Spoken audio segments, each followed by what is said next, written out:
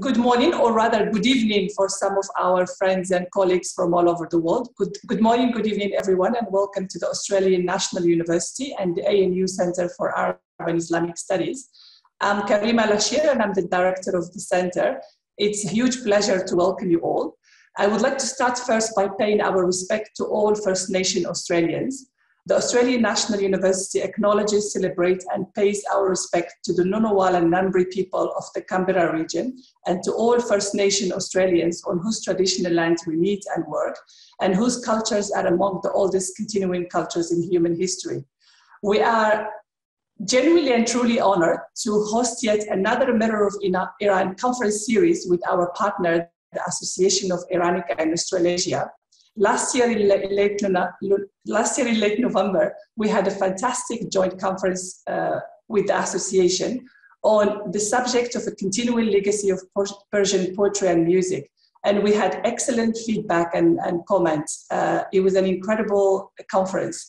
And this year we are honored again to co-organize this conference on contemporary Persian literature, fiction, and storytelling. Yet another timely and topical topic. I would like, first of all, to thank Mr. Masoud Rowshan, President of the Association of Iranica in Australasia, who has put on and invested a lot of effort in co-organizing this conference. And I would like to thank equally my esteemed colleague, Dr. Zara Tahiri, who is the jewel of our center, a passionate advocate of Persian culture, Persian language, and Persian literature, and herself an accomplished poet and a highly respected scholar in the field. And I would like to thank her sincerely for all the work she has been doing and investing in co-organizing this second excellent conference, which bring together very well-known writers, and I welcome them to this platform, and very well-known scholars to discuss Persian literature.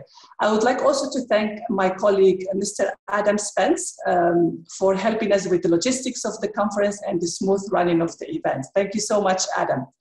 I will hand over to my colleague, Dr. Zara Tahiri, to speak a bit about the conference. I was hoping that Mr. Rowshan will join us, but he's been having some technical, oh, he's here. Oh, Mr. Rowshan, it's a delight to have you. I'll hand over to you. Thank you very much, everyone, and I look forward to the discussion and the debate throughout the day. Thank you all for your contribution. I hand over to you, Mr. Rowshan. Thank you very much, and I apologize for technical problem I had to connect. Okay, welcome on behalf of both Association of Iranica and also the Persian Studies section of ANU. First of all, I would like to acknowledge the indigenous people, past, present, and future of every land representing here today, and to acknowledge their stories that form the bedrock of what we have today. And interestingly enough, we know that the art of storytelling is something of time immemorial. And that's what we owe to our indigenous brothers and sisters around the world. We live in a most unusual time amidst the global pandemic that is creating an enormous pain and difficulty, but at the same time, it has forced us to find new ways of coming together. And we are an example of that today. As we meet from all countries around the world to continue and to share, discuss, and learn, and to be uplifted. Our represents here this year come from all different parts of the globe. We have representation from Europe, from Asia, from North America, and Australasia. And it has been really a rich experience, especially since last year that we had a very interesting conference again with the collaboration of the Australian National University, which was on the theme of Persian poetry and music. And it was indeed a very memorable occasion because we had some 15 presentations, a lot of them from Iran, an excellent high quality of both presentations by the scholars and also the PhD graduates. So basically, to give you some idea of these association of Iranica activities, the association was established in 2004. And since then, we have been organizing various forums and activities. And the objectives of associations, of course, is at the disposal of all of you, through our website and Facebook. But to give you a little bit more information about this series of conferences we had since 2014 onwards, starting and giving a nickname of Mirrors of Iran, series of conferences which concentrated on different themes and aspects of Iranian civilization. Started initially from archaeology and ancient history of Iran, Elamite cultures, very early cultures, with collaboration at Sydney University and Macquarie University, and also it has expanded further, and each year since then we had different themes. We covered brilliantly, the Iranian cinema, concentrating on Mahmal Baf. And also the following year after that, we had a theme on literature and some of the women poets throughout the history. Then we had architecture again, which was a very unique conference, but these conferences were face-to-face. So I get back to the point that really this new approach through virtual conferences, it has given us better opportunity to invite great scholars and be together, through these webinars, which are excellent, really.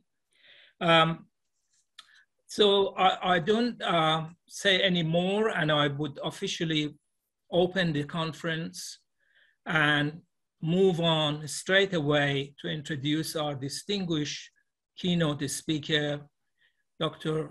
Houra Yavari, whom I had the honor of knowing her for since the inception of our association, when actually our aim and objective was primarily to promote and introduce Encyclopedia Iranica. And Dr. Yavari was always a great supporter in providing us with information for our conferences and helping us in organizing some of the events we had. So I thank her sincerely for that. And Dr. Yavari has got a distinguished background in the area of Persian literature. She has been a long-standing assistant editor of Encyclopedia Iranica, contributing basically to the Persian fiction, and she has written extensively in both Encyclopedia and other sources, and has done extensive research on the novels, Persian stories, and related literature. She also is member of International Iranian Studies Associations, and currently she's a senior researcher at the Columbia University in the section of Iranian studies. So I can go on with many other credentials that owe to Professor Yavari, and I would welcome her to give our presentation today. I should like to begin by thanking first Mr. Rowshan for his eloquent language to talk about the history of these activities and the way that he kindly introduced me. I'm so thankful, Mr. Rowshan, and it was a pleasure for me during my years in the encyclopedia with the Center for Iranian Studies to be in touch with these devoted admirers of Persian history, culture, and their interest in the development of further development of the Encyclopedia Iranica. I would like just to give me as a token of appreciation to the beauty and elegance of the language that we all love, and so many Iranian novelists and poets have used, and they have left us so many beautiful work. To say just a few words in Persian and might actually the words of my thank, if you do not mind, then I will switch again to English for the rest of the من واقعا فقط به عنوان یک سپاس اولا از دانشگاه، از مرکز مطالعات دانشگاه نشنال یونیورسیتی آف استرالیا و انجمن دوستان انجمن ایرانیکا در استرالیا خیلی واقعا متشکر و سپاسگزار هستم که این فرصت رو به من در اختیار من قرار دادید. این توفیق خیلی بزرگی هست برای صحبت کردن در مورد ادبیات داستانی ایران، که اون چیزی که من صحبت خواهم کرد در ظرف این 100 سال گذشته است، یعنی از شروع قرن 14 شمسی تا امسال. خیلی واقعا سپاسگزارم. Thank you so much, Mr. Rowshan, for your kind words.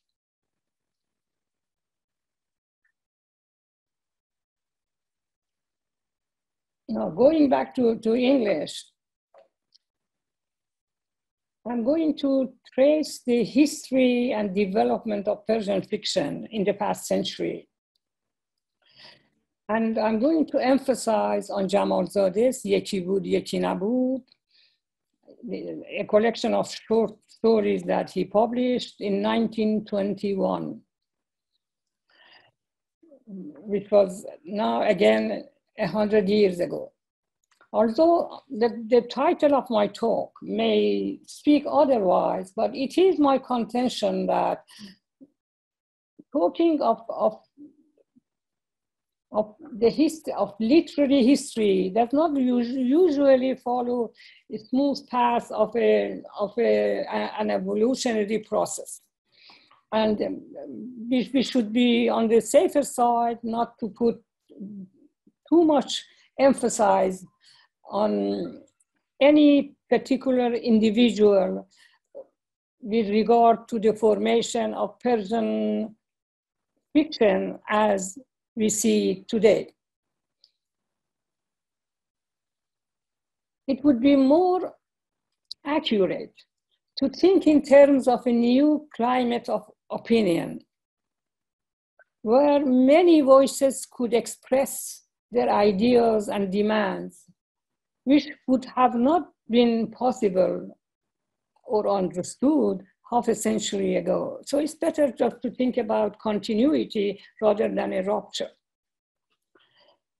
While medieval Persian writers did produce a lot of work in prose, which can be considered as either heroic, romantic, or mystical fiction, modern Persian fiction did not blossom, it seems so, until as a genre, of course, as an independent genre, after the Constitutional Revolution.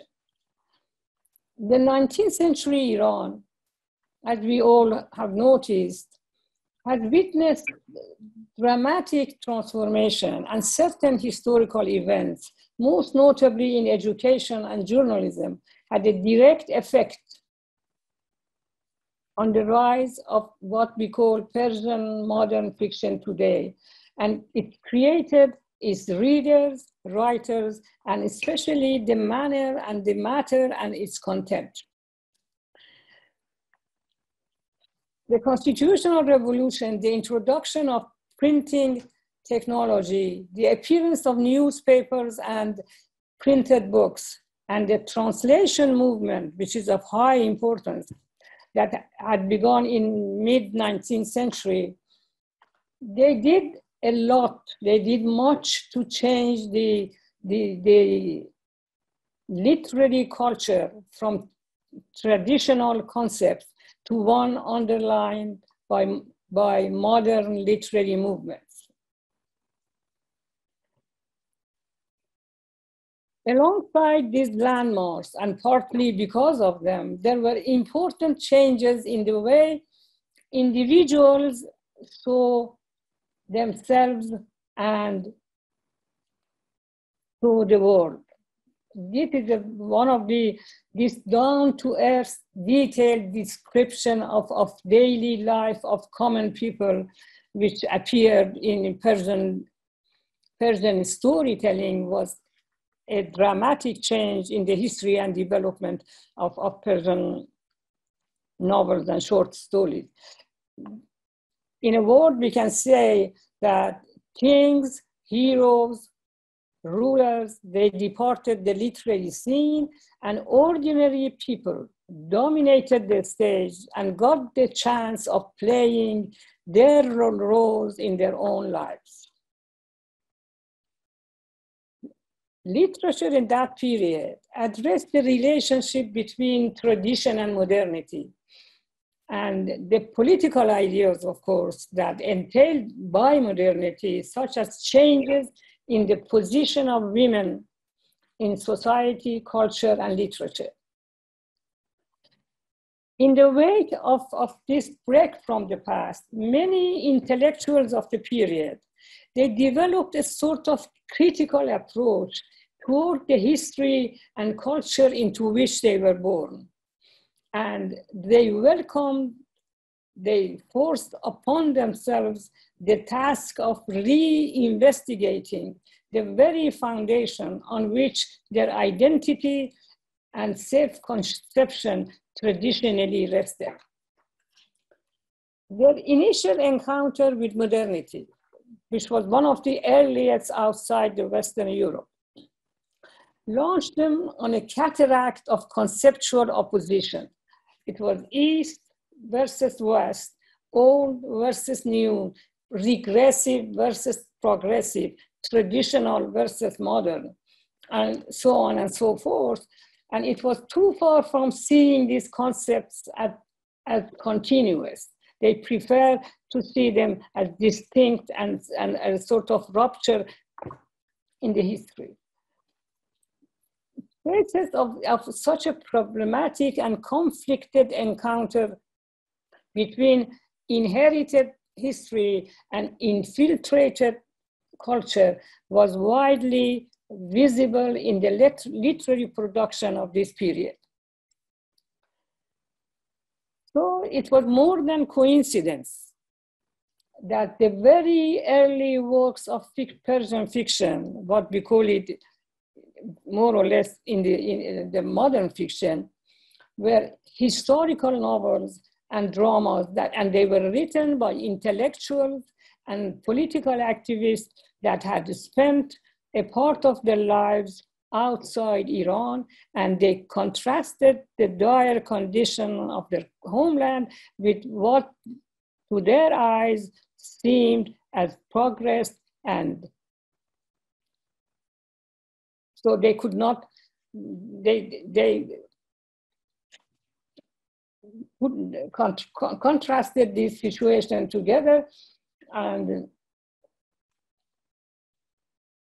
the result was that their work or their main objective was not that much to produce a fiction, a story, but to change and to introduce improvement into the country. Many of these kind of books appear during the years before and after the Constitutional Revolution.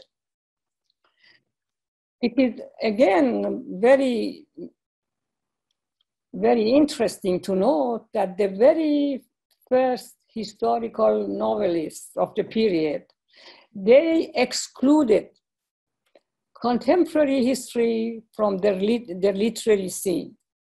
If we just put aside some few exceptions, history as treated by the first generation of fiction writers was the history of pre-Islamic Iran. It was in such a climate that Jamalzadeh published his first collection of short stories.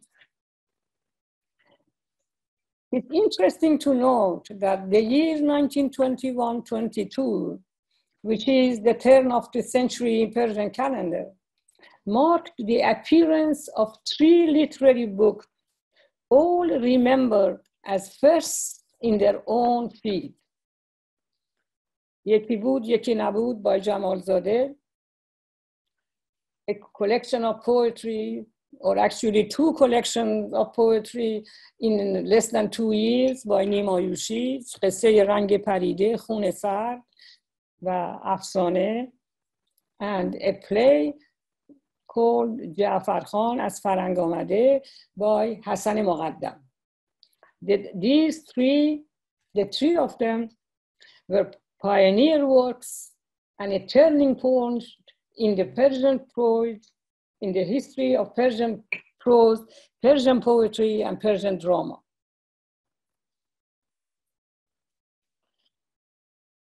So if we take the encounter of tradition and modernity as the main question of that period, the title that Jamalzadeh has chosen for his collection, Yeki Boud, Yeki Naboud, appears a very telling one. As we know, this phrase or this sentence appears at the beginning of most these folkloric tales, قصه های ایرانی, they almost all start with یکی بود, یکی نبود. And Jamalzadeh, by choosing this title, replicates that traditional opening of those traditional tales. The collection, as we know,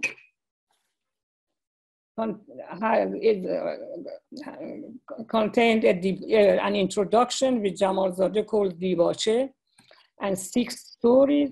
And at the end of it comes a glossary of words that he later expanded and published in a book. It was called the Persian, the Farhang Lughat Amiyane. It was later published, expanded and published.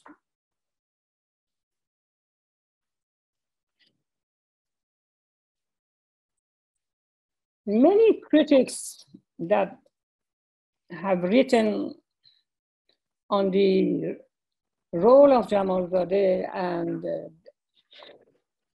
this collection of his stories, they just somehow agree that the Jamalzadeh's introduction to the collection is the literary manifesto for the modernist Persian prose writing. In this introduction, Jamalzadeh, more than anything else, laments that forceful grip of highbrow literature and its arcane vocabulary and complex sentence structure on Persian language prose. He calls on Persian writers to celebrate the potentials, the democratic potentials and power of the vernacular. And it is his contention that literary democracy paved the way for social democracy if properly employed and followed.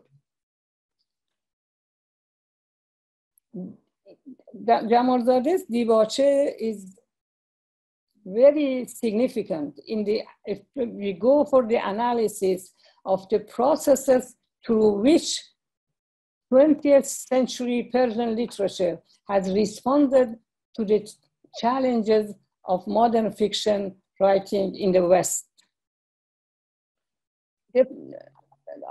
Unfortunately, there is no time to go to talk even a little, even briefly, on the 6 stories of the collection, but I'm going to limit myself to the first story of the collection, which the title is Farsi Shekar ast, Persian is sweet, because it's more relevant, is of more importance to the topic of our conversation tonight or today.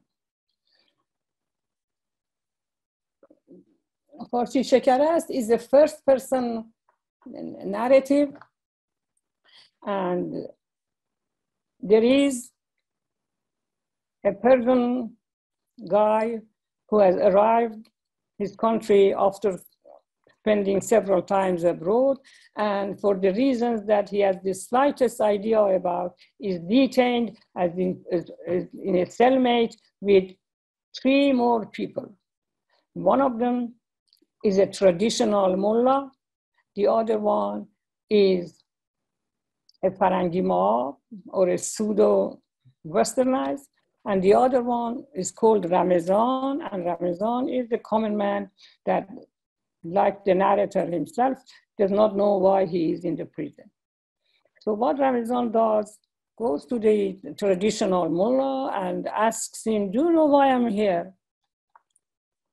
The way that he responds to his question and the language that he uses, the language is so flooded with Arabic terms and expressions that Ramazan does not understand a word of it.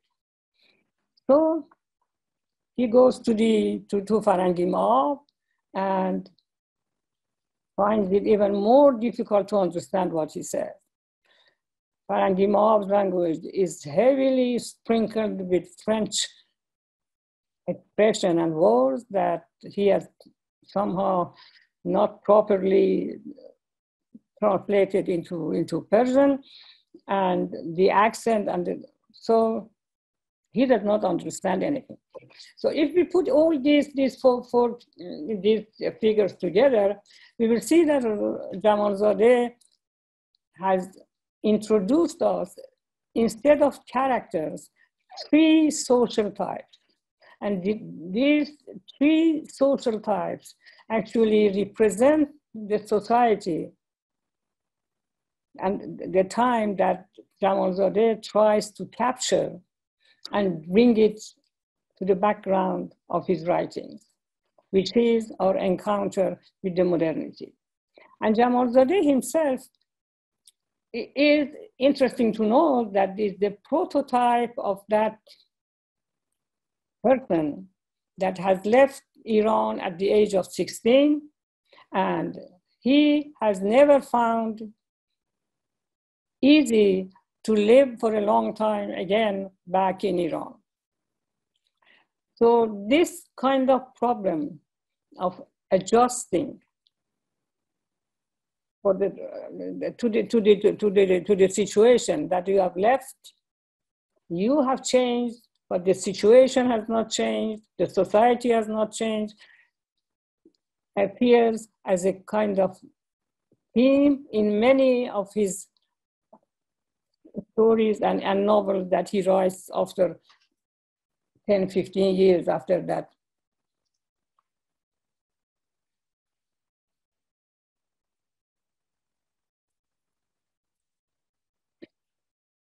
But now, if we look at the Persian fiction throughout this century, the last century, we see that after the publication of Jamalzadeh's Yeki Bud Yeki Nabud, Persian fiction has gone a long way. Then after 1300, historical novels that appeared after the publication of Jamalzadeh's work remained also a strong genre during the first half of the 20th century, and their aim was to bring to life a distant past, like the fiction, like the historical writers before. They did not let the contemporary history to step into the domain of their works. Distant past, either real or imagined, was the background of most of these stories. And they convey a curious blend of nostalgia and factual information about the past. The idealized pre-Islamic Persia was part of this process, nostalgic process, and assumed a very significant role that was like something shimmering in the far horizon. It was in line with these philological studies of the 18th and 19th century, and they was based on the Orientalist enterprises of the 19th century. And so the intellectual elites of the period were engaged in that discourse of, it was the discourse of center, the discourse of I and other. And like all these similar tales, it was shaped by principles of exclusion, not inclusion. Many layers of the society, many parts of the history were excluded from their narrative.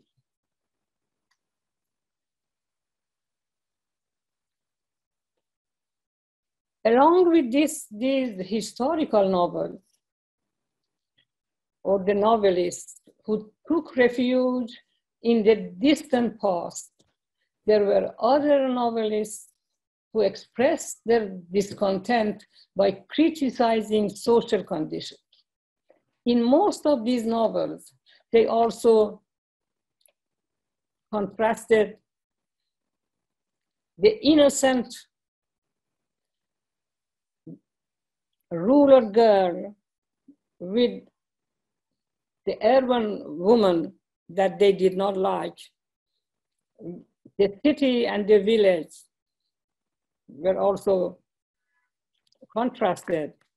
And it took Persian novel several more decades to get out of this very closed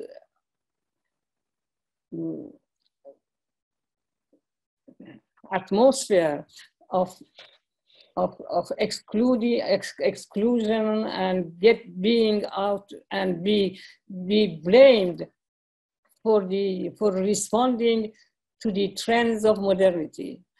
It took quite a long time for Persian women to get out of that, and now and produce their own works that as we can say, and bibliographies show now the female Persian writers, we cannot talk about them as a part of Persian literature now, but they are as noticeable, as admirable as the rest of the novelists, regardless of their gender are.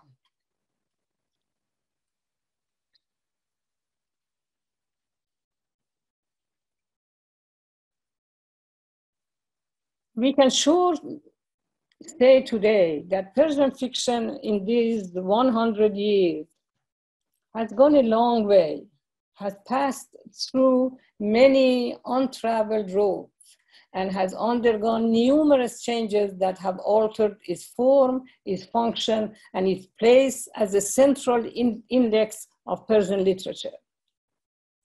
Each stage in this process has manifested distinct orientations and has followed specific social agendas, as several generations of writers, critics, and readers have redirected the resources of the Persian language to guide the literature of their time toward greater engagement with momentous issues of Persian society. The result has been an important body of work that expresses the depth and breadth of human emotions and has enabled Persian speakers to record their experiences and visions in fictional narratives that are advanced, socially significant, and aesthetically satisfying, in contrast to the first examples of Persian novel or short story, that the main function of it was to change the society, not to create a narrative, a fictional narrative, or a work of a literary work. Now, if going back to the question that I began the talk with, could we trace Jamalzadeh's footsteps in the works that are produced by the Persian writers in this 100 years? Could we argue that the history of Persian fiction has followed the lines marked by Jamalzadeh in his introduction to Yeki Bud Yeki Nabud? And can we take a further step and talk about Jamalzadeh's ability to place himself at the center of this historical scrutiny and to integrate his account in the shared narrative of the period's history? Could be such a thing? Could be. I think a quick look at the major themes advocated in the collection and in some other works of Jamalzadeh may shed some light and may offer some answer to this question. In general, we can say that it appears that there is a sharp distinction between the early works of fiction that Jamalzadeh produced and his later composition. In other words, we can say, or we might be able to say, that Jamalzadeh has not followed his own footsteps in his later works. But there is no question that with Jamalzadeh, the language of Persian prose that had experienced a gradual inclination to simplicity at the turn of the century in the works as an example, in the works of the Khuda, moves further with Jamalzadeh in the direction of vernacular speech, the language of the people. In the stories that are collected in this collection, Yeki Bud Yeki Nabud, the stories, contrary to the conventions of all Persian stories that transpire for the most part in the world and in the public, these stories are marked with a linear narrative and clearly defined spatial and temporal boundaries. From the technical point of view, most of his novels, Jamalzadeh's novel, lack a firm and continuous narrative that we see in the novels and short stories that were produced later. They are episodic, and in this regard, Jamalzadeh displayed more talent for short stories than long stories. And in his later works, he grew increasingly intent on abandoning fiction for erudition and advice. What is missing in Jamalzade's stories, also noticeable in his longer pieces of work, is the development of the characters. Jamalzadeh, the characters in Jamalzade's stories are closer to familiar social types, as we talked about. And the story follows a linear line. And moreover, Jamalzadeh frequently intrudes in the fiction and disrupts its natural flow of narrative.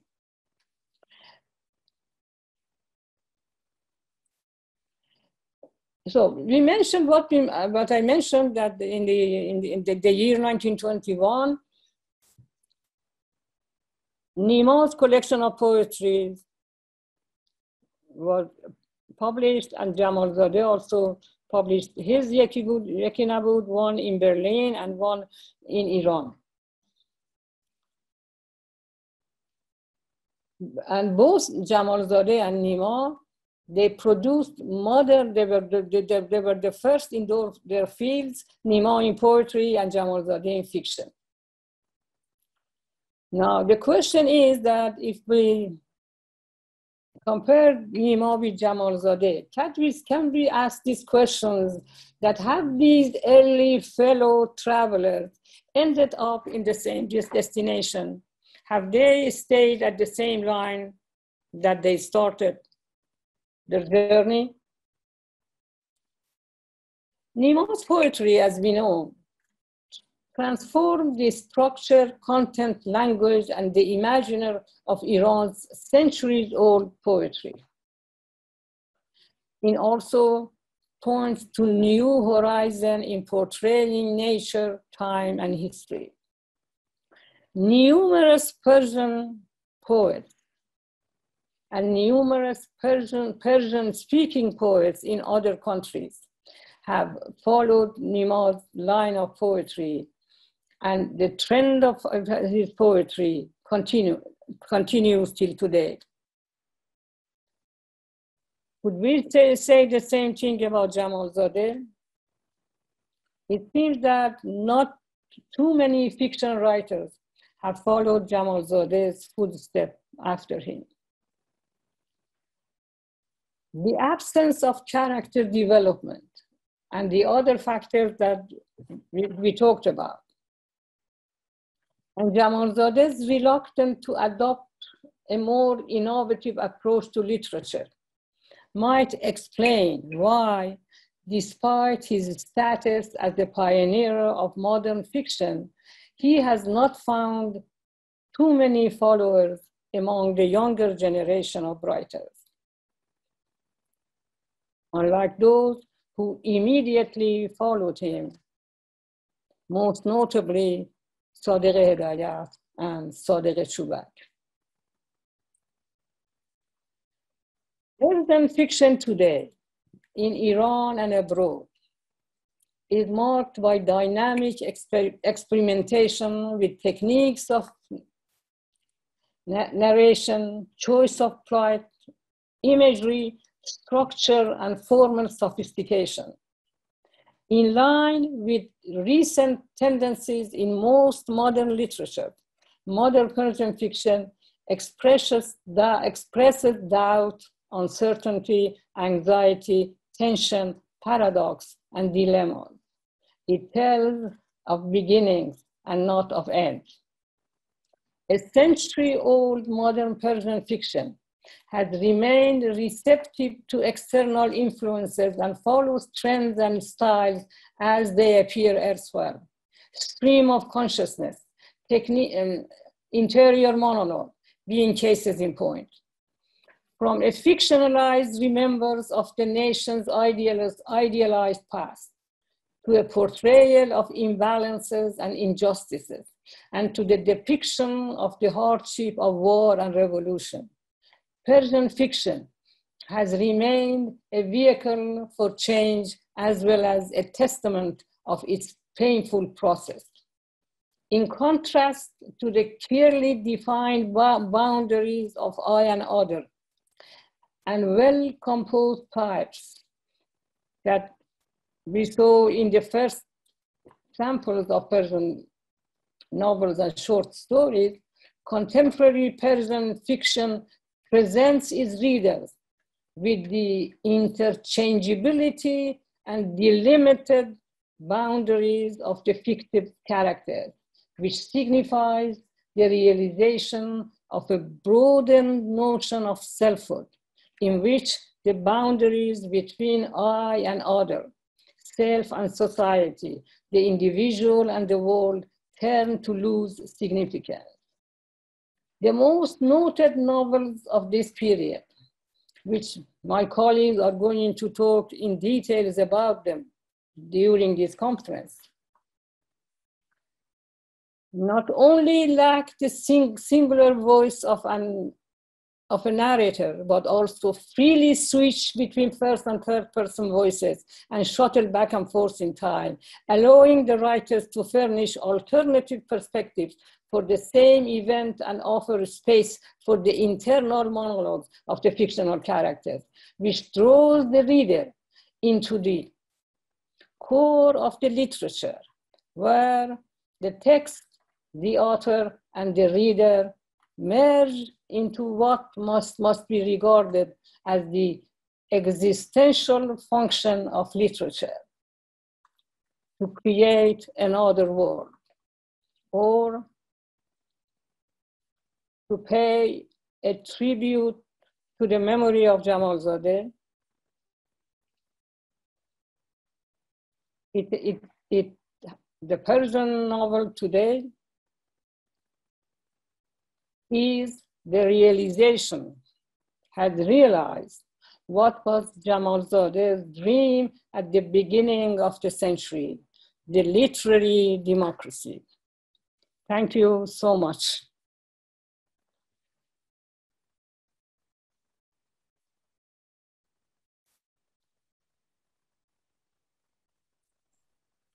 Thank you very much, Professor Yavari. Was very enlightening and great description of process of development of Persian fiction.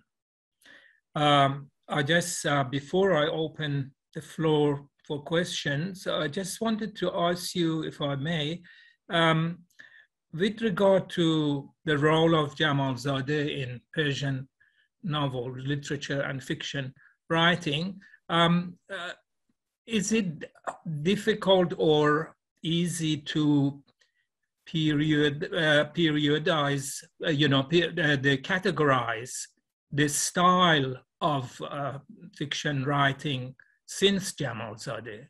You mentioned about Sadr Hidayat and Buzurg Alavi and others who followed. How do we categorize their style and process of the fiction writing? In comparison with Jamalzadeh? Yes. There is actually, if we take the case of Sadr Hidayat. First of all, as Jamalzadeh is more remembered by his first collection of this Yeki Bud Yeki Nabud, when we talk about Hidayat, we usually remember his Bufekur. He has written many other stories. He has collected, very much like Jamalzadeh, glossary of the folkloric terms, and he has written about the Qissahai Amiyane. But when we talk about the impact, the effect of Hidayat on Persian literature, we talk about his Bufekur. I think, at least to my understanding, Hidayat's ability to look at the mirror and to see whatever he blames the others for, to see the traces of those characters that he blames, that he does not like, to see them in his own face, and to notice the similarities instead of distinction and difference, actually put him much ahead of a person like Michel Foucault and all those that advocated this question of I and other, and like an Orientalist like Edward Said, because it is a sort of central question of our century, the way that I and other are treated in different culture and countries.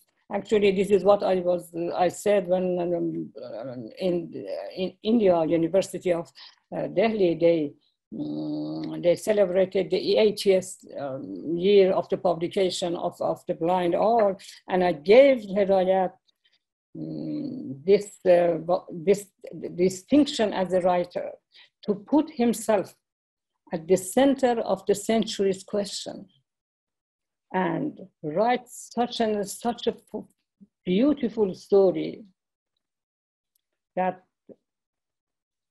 there is no distinction between the pre-Islamic and Islamic.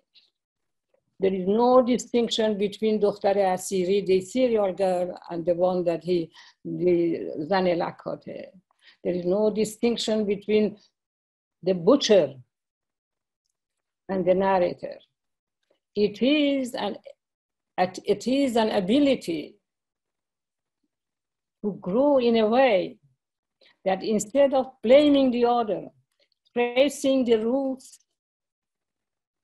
of corruption, of whatever you do not like in yourself, this is the way that change comes possible. Jamal Zade's stories does not follow such a line. But after Hidayat, we see many novelists. You have invited one of them, Mr. Mandanipur, that I admire his works, and Golshiri, for example. Golshiri's Shadeh Ihtijab, he had mentioned in one of his interviews that when he was writing this story, he found himself in the atmosphere that Hidayat had written Bufikur. This is how a novelist, a story writer, influences the development of whatever happens after him. Jamal Zadeh is admired. He was in many ways, but we do not find many novelists who have written the way that Jamal Zadeh has produced his work. But many writers, they have not imitated Hidayat. They have written novel stories, but those are the lines that, so we can put Hidayat's name as along with Nima Yushi's, the way that Nima changed the whole structure and language of poetry, that in a way we can divide the Persian poetry with such a great history, with so many great poets, to before and after Nima. Such a thing could not be easily said in case of Jamal Zadeh. Thank you very much. Thank you. Okay, I'll just see if there are any questions. What about our fellow panelists? Do they have any comment or question?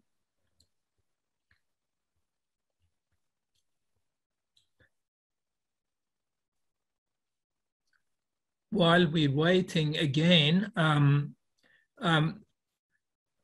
the tradition of the storytelling from the time of, earlier period, for instance, like the stories in Shahnameh and other earlier literature, how much they have been transmitted? I know that, for instance, when I was reading the abstracts of Mr.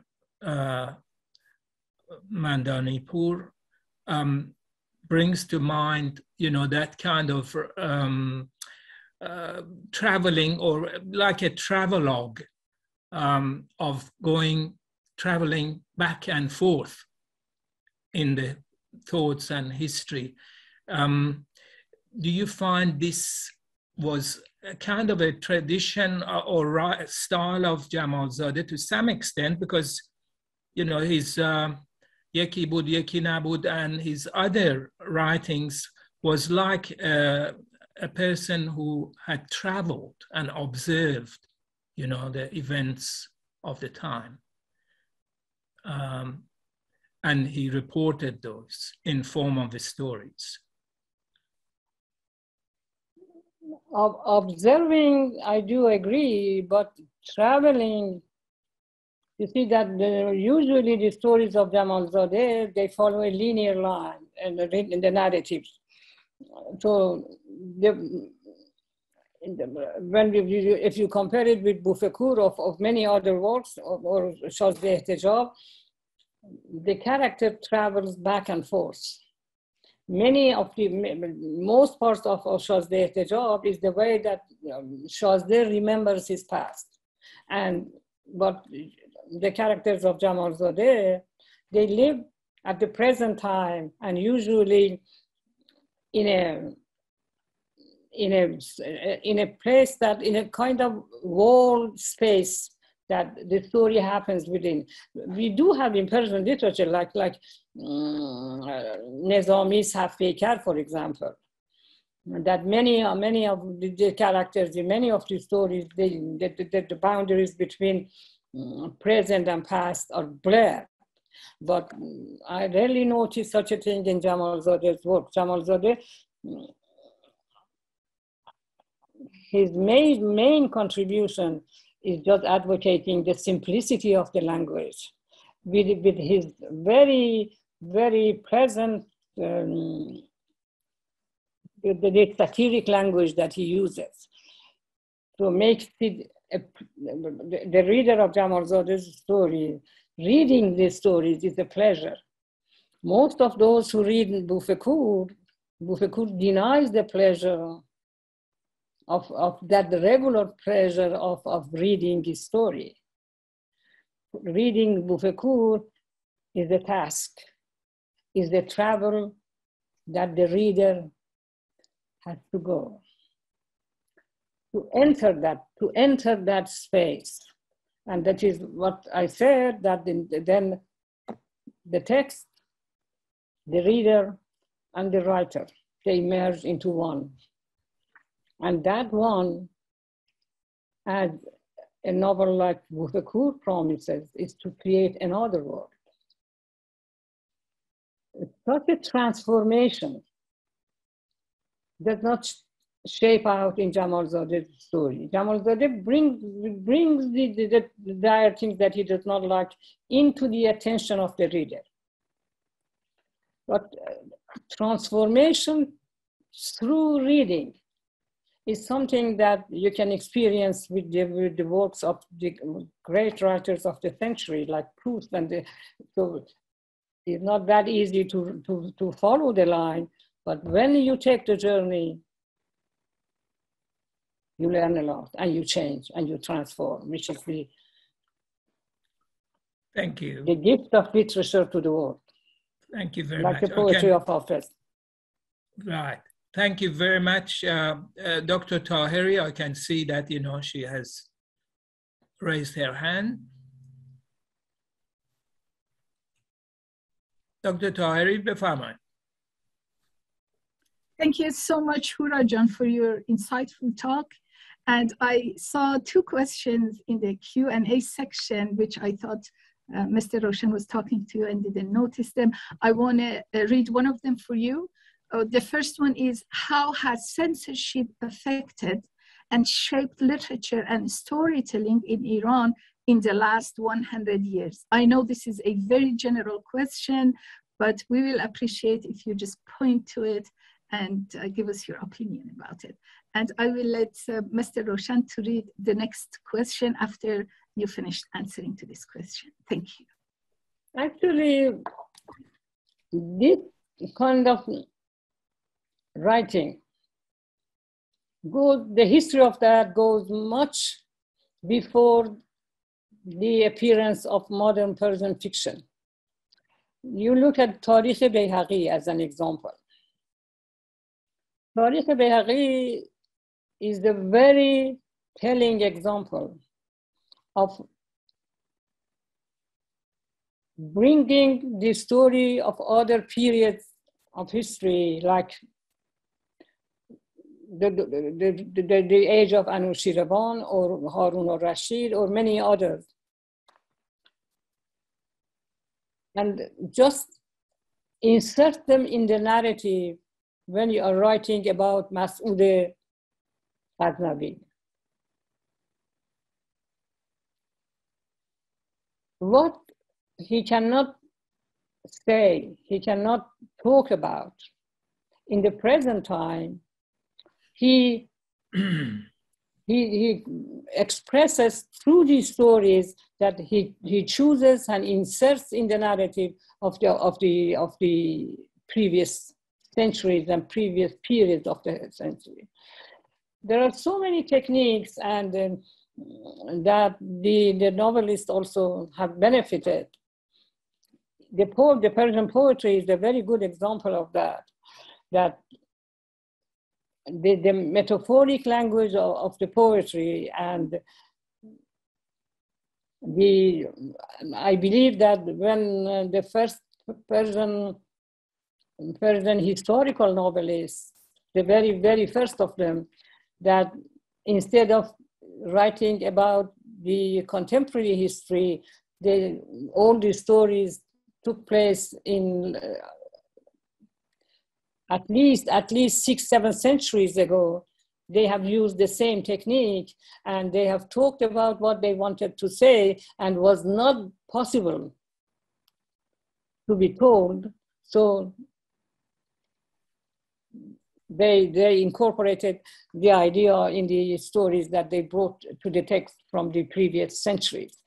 I think this is one of the techniques that most novelists and poets they use when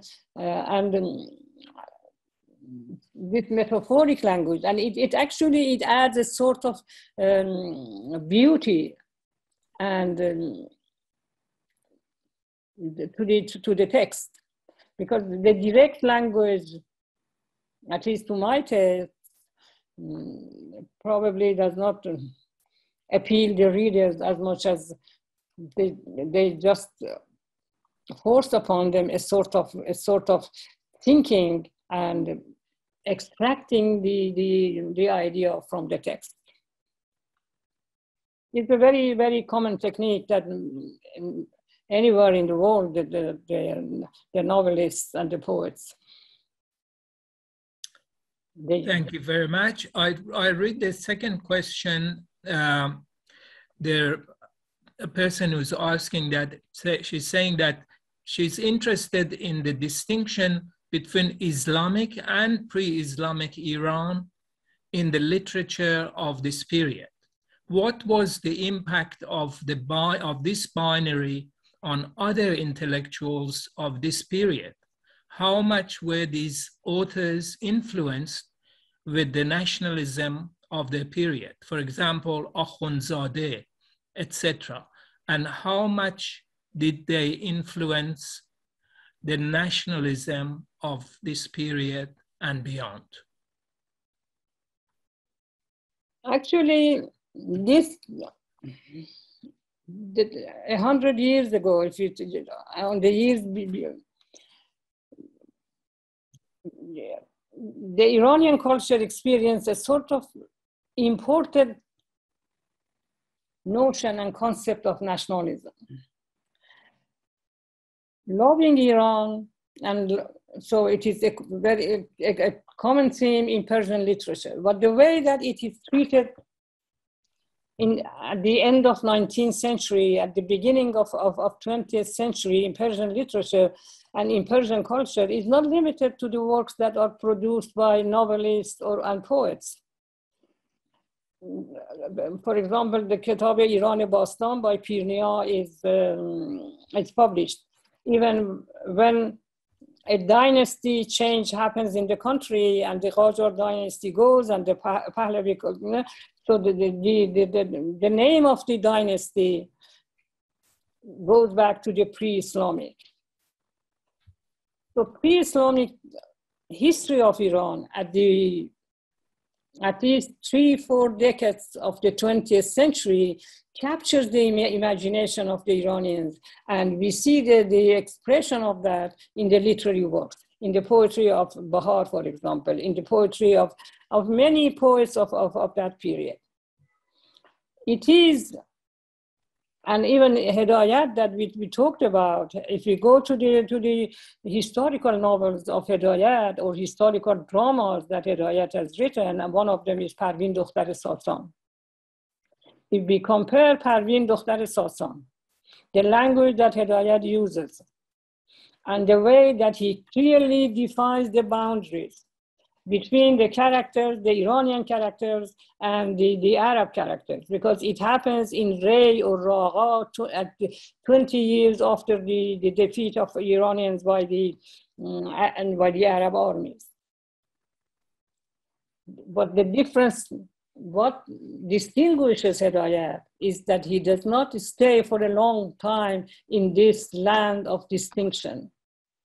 Hidayat goes to India, spends years there, learns Pahlavi and has translated some texts. It is after that observation and thinking and re-investigating all the things that have propelled this distinction that Hidayat writes Bufekur. Many images, many figures that have appeared in Parvin Dukhtar Sasan, they reappear in Bufekur, but in a different way. And I think that was what happened at these first decades of the century, and we owe a lot to the Persian writers for bringing the contemporary history to the text and just distancing themselves from that glorified, imagined past that had nothing to do with reality. All the articles that happened appeared in the Encyclopedia Iranica. They show that many things that we do not like in the Islamic period of history were present in the pre-Islamic history of Iran. So I think this is an awareness that we owe a lot of that to our novelists and short story writers. Thank you very much. We have time for just one last question. Unfortunately, we don't have enough. Our time is actually, we're going over time. The next question is, in Iranian Persian history, there is a wonderful precious book, which is called this Hes va Del, written by Sibak Neshaburi, which all the characters... Hosnodel, I think. Hosnodel, characters are human body organs or human emotions, such as Hemmat, Qalb, Gisu, but it did not continue, or at least I have not seen in the Iranian literature movement even in the West. It is a very, very important question. I have this book and I have read it, but to talk about it and the way, the reasons that why the book is distinguished or does not have that much followers either in Iran or the West, it just requires, you see, a more comprehensive study on my side to be able to talk about it. But it is a very interesting book.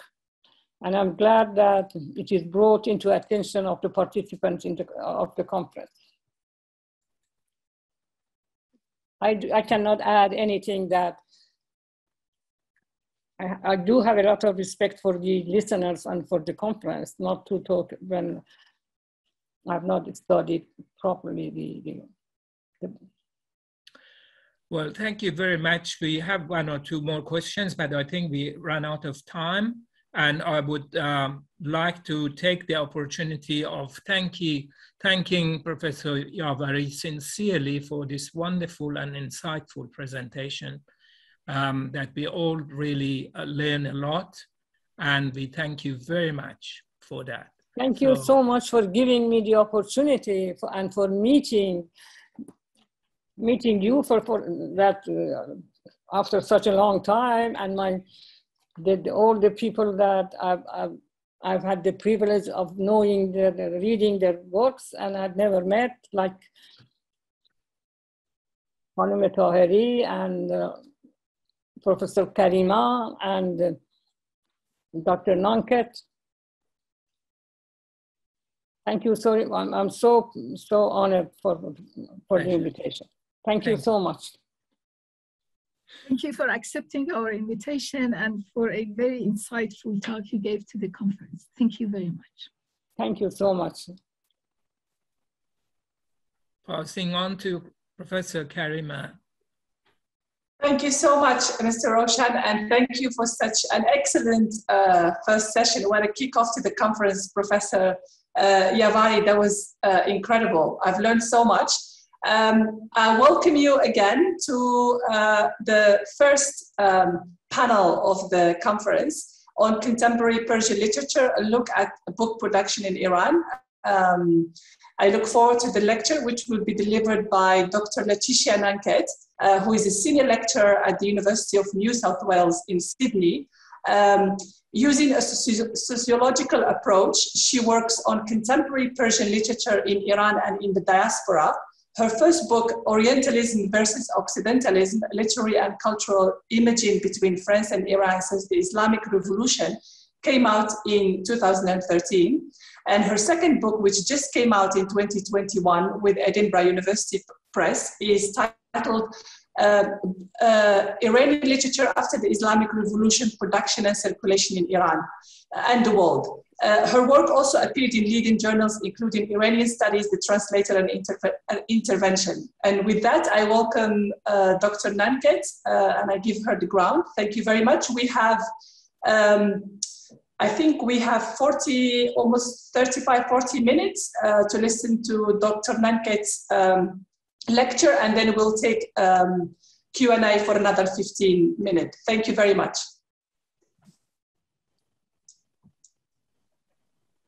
Thank you so much, Karima. I'm just trying to share my screen. Can you confirm you can see it?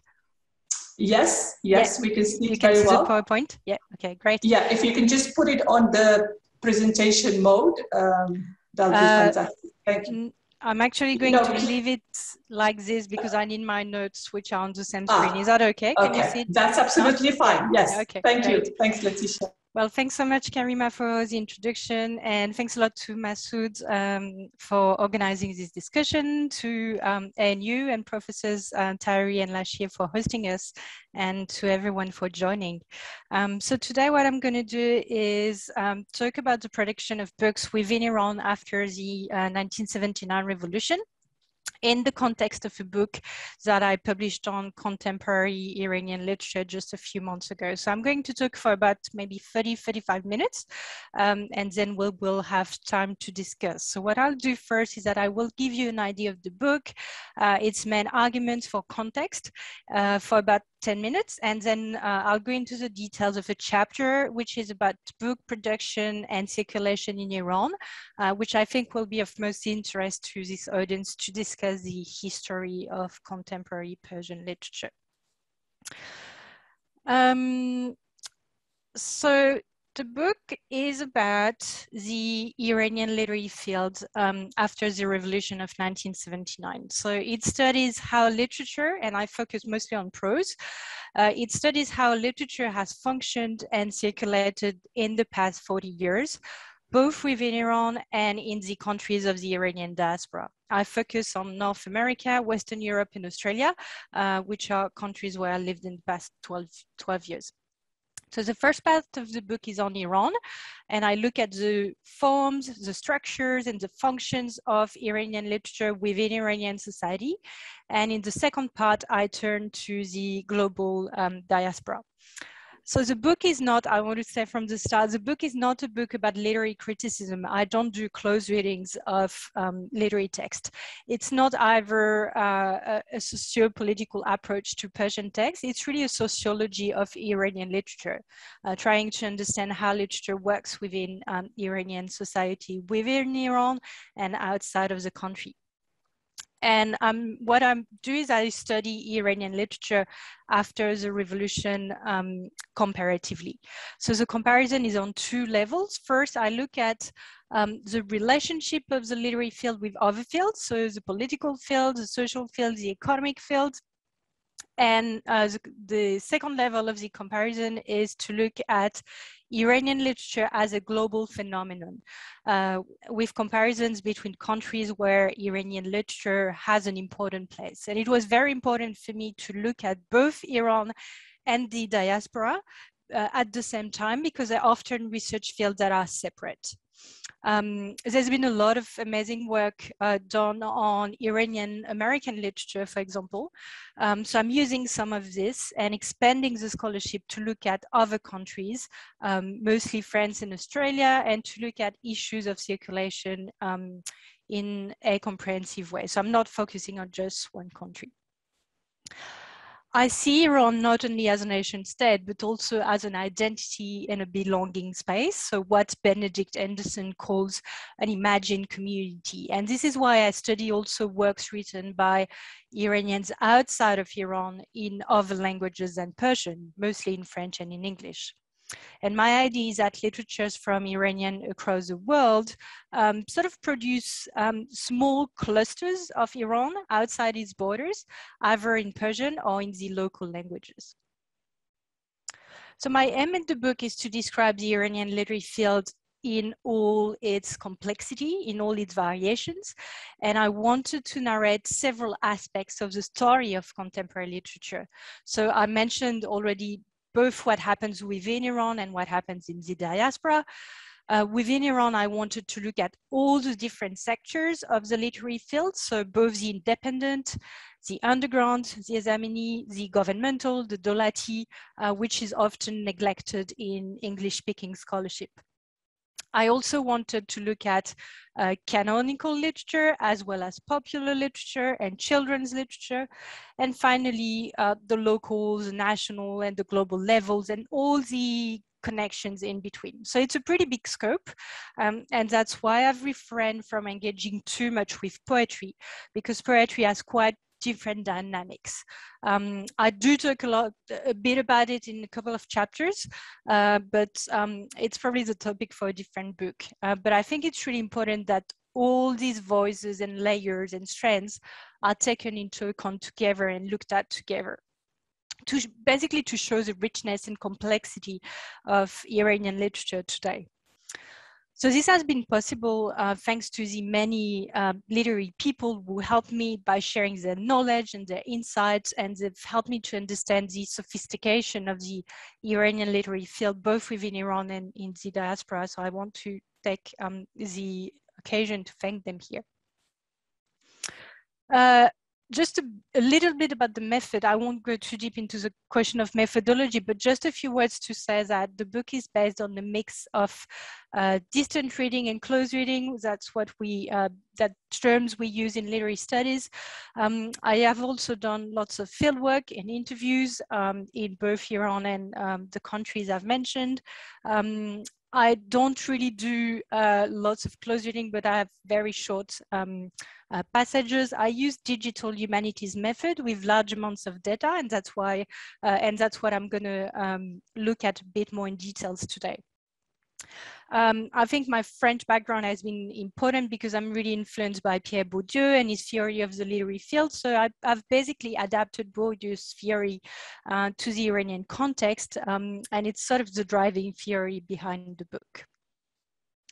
The fieldwork is very important to this book. I've been fortunate to be able to go to Iran over the last 15 years, and this has really informed my knowledge of the field in ways which would have been impossible without those visits. I haven't been able to go since 2007, and it's a question of access that probably many of us working on Iran have at the moment. So just jumping to the main findings now. I must say that some of my conclusions can be seen as a bit bleak, maybe, especially when it comes to the enclosure of the Iranian literary field. Iranian literature within the country, within Iran, has many constraints. There are the constraints imposed by the sanctions from the US government, the European Union, and Australia. There are issues linked to censorship. There are also a lot of internal divisions of the Iranian literary field, for example, between independent and governmental. And the gap also between Iran and the diaspora is another element that adds to this enclosure. But my idea is that while there may be little exchange across national borders, so very little exchange, let's say, between Iranian French and Iranian Australian, Iranian diasporic literatures are well integrated into the national literary fields to which they contribute. And diasporic Iranian writers tend to be really invested in their local cultures. So to sum up on these findings, my conclusions probably go against the grain of some of the current thinking in the field of post-colonial and world literature, which tend to see an increase in transnational exchanges and the disappearance of national borders. This is definitely not what we see happening in the case of Iran and the diaspora. But at the same time, I could not have reached these findings without studying the Iranian literary field with this global lens in mind. Right, so just an overview of the book. The first part of the book focuses on post-revolutionary Iranian literature within Iran, and the second part is on Iranian literature globally and the nation's relation with the diaspora. I'm not going to go into the details of the chapter, and what I'd like to do now is to focus on chapter 4, which is about book production in Iran. And Omid has kindly published a version of this chapter in his co-edited book, which was published a couple of months ago. So to analyze contemporary Persian literature, it's important to study not only the texts themselves, but also how they are produced and circulated. The structures of the field really determine which texts are allowed, which texts are possible, or which texts are unimaginable. So that's why in the first section of the book, I look at the forms and genres of literary text, mostly prose, within Iran.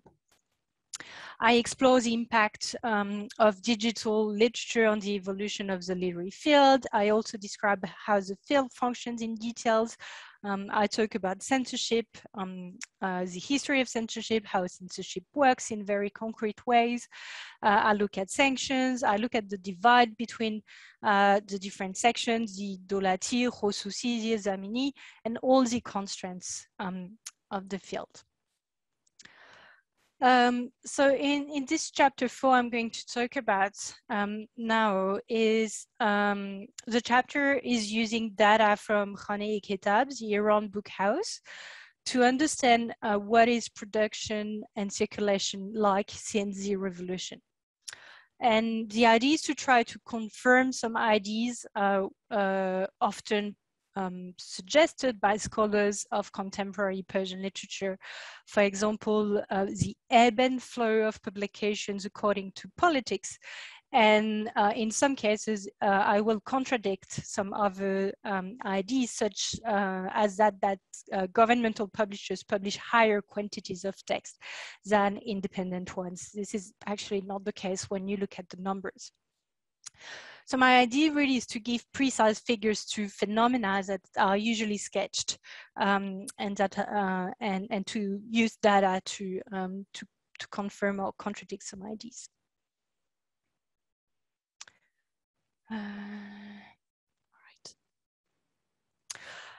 So it's well known by everyone working with literature in Iran that the Ministry of Culture and Islamic Guidance, Ershad, buys copies of books important to its ideology. So the most reliable data that we have on the Iranian market is actually the publication of books. It's not the sales.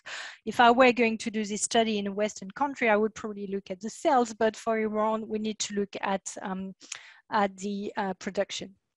So what I'm going to do is to compare data from Khaneh Kitab to the discourse of literary practitioners I have been exposed to when doing fieldwork in Iran between 2006 and 2017. I use the Khaneh Kitab data as my primary source to understand the production of books within Iran. I think it provides the most reliable data. Khaneh Kitab is a governmental institute. It was officially founded in 1993, and it's the entity that gives ISBNs to publishers. It also publishes journals, it organizes literary prizes. We must remember that it's a governmental institute, so it doesn't take into consideration books that are produced outside of the official networks and books that don't get an ISBN. And that's usually the books published underground, what we call underground in black and gray book markets. But I tend to think that underground original publications are actually scarce. They're not published in very high numbers.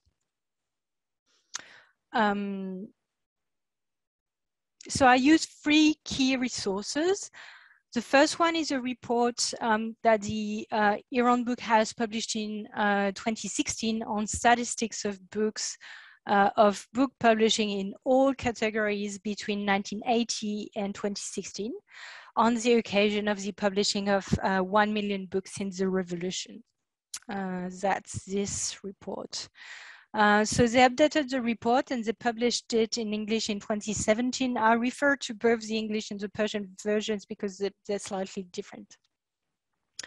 The second resource I'm using is data that I have obtained directly from Iran Book House for literary books only.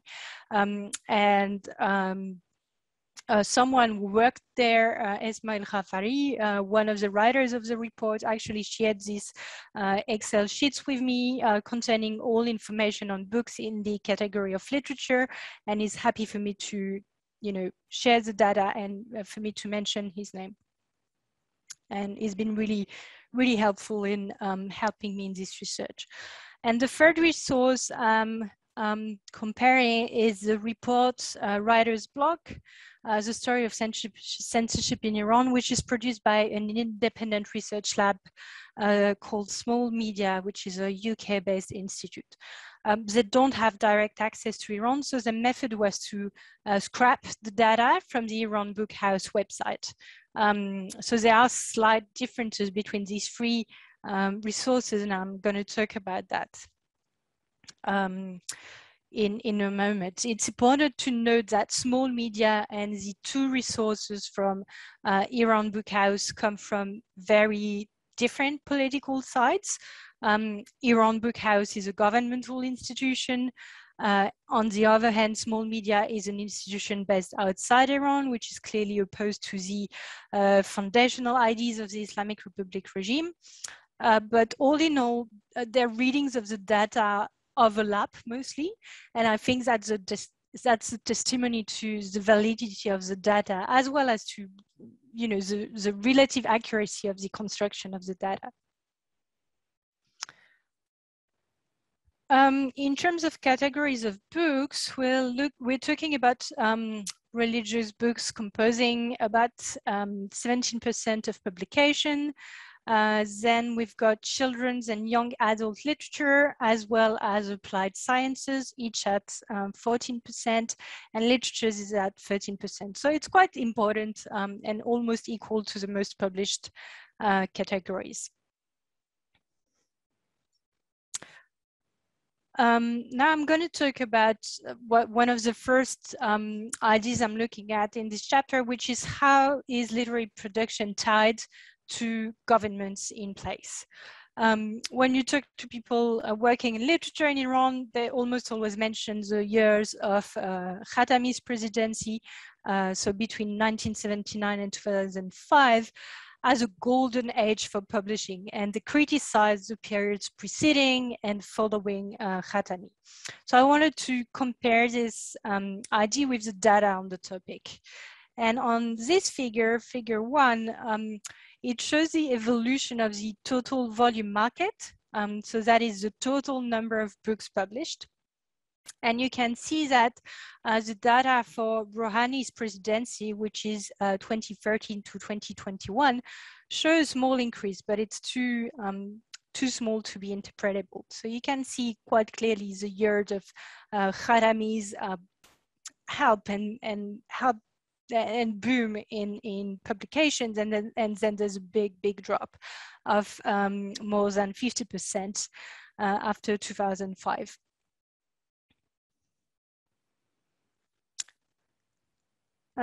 On figure 2, that shows the number of books published since 1979 according to small media. So that's pretty much a similar graph, but seen through the eyes of small media and not through the eyes of Iran Book House. You can see the same increase during the Khatami's presidency. You can see that Khamenei's presidency, which is the years during the war against Iraq, was really a period of stagnation for book production. During Rafsanjani's presidency, Rafsanjani was a conservative. There was a bit of an increase. And then when Khatami became his Minister of Culture and Islamic Guidance for a time, there was a bit of an increase, but Rafsanjani had also 2 other conservative ministers during his presidency. Ahmad Masjed Jamei, who's a reformist, had the position of Minister of Culture for the last years of Khatami's presidency, and it's only really with Khatami's presidency that production boomed. And you can see that there was a decrease with Ahmadinejad's first term, which banned altogether some writers without allowing them to even go through the process of submitting their books to the Ershad. And then there was another decrease at the beginning of his second term in 2009, which saw massive upheavals in a country and which had a really important impact on literary life. People in the sector mention Kitab Sazi, which basically means building books, making up books as a factor to take into consideration when we are looking at books produced during Ahmadinejad's presidency. Sorry, I'm just moving there. And this is something to, just moving back to figure 2, because even though you can see a very sharp decline after Ahmadinejad, there's still a lot of Kitab Sazi building books going on. Figure 3 shows similar data from the Iran Book House report, and that includes a few more years of data from Rouhani's presidency up to 2016. So in the previous 3 graphs, that was the numbers of books published over the last 40 years. An important aspect to remember is that the number of copies is a different matter altogether. And there's been a huge decline in number of copies published per book over the last decades. And everyone mentions it in the field. And this is also something you can see here on this graph, the number of copies produced per title per year. So it used to be like in the early years of the Islamic Republic that a book was printed in maybe 8,000 copies, but the standard number in the late 2010s is more around 1,500 copies, maybe just 1,000 copies per book title. So this figure gives the average number of copies per book and really confirms the drastic decline that literary practitioners mention. We can talk about reasons for this. There's the fact that the price for books has increased a lot in a shrinking economic space. There's a rise of ebooks, there's pirated books. The absence of copyright laws are some factors that can explain this decrease. Now I'd like to talk about the question of translations. The issue of translated text versus text in Persian is a fraught one because it relates to issues of dependency on foreign markets and foreign languages and on the quality of local production compared to the foreign one. So that's why it's critical to get the numbers right. There's no doubt that Iran publishes many translations, but so do a lot of non-English speaking Western countries. And I just want to make a really brief comparison with France because it's sometimes enlightening to put things into context. Someone who studied this space said that in the late 1990s, the percentage of translated text is 15 to 18% in France and Germany, 25% in Italy and Spain, and 40% in Greece. So out of the total of all published books, these percentages are translations. And in all these places, English is by far the most translated language. For France, it represents 2/3 of the books translated into French. So there's a dominance of the book market in English. It's now a global phenomenon that all literatures translate a lot of English books. And I think what's interesting in this comparison is the fact that although Iran is isolated from the global book market in many ways, it still follows similar trends. And that's interesting in itself. Oops, sorry. So what I believe is important is to look at the evolution of the field of translation and to ask if there have been any significant changes in the proportion of translations versus originals over the years. So that's my figure to think about this. It shows an increase in the number of publications of original books compared to translations over the years. In 1994, there was around 1/3 of all books that were translations versus 2/3 original. And in 2015, there were only 15% translations versus 19% translation versus 81% of originals.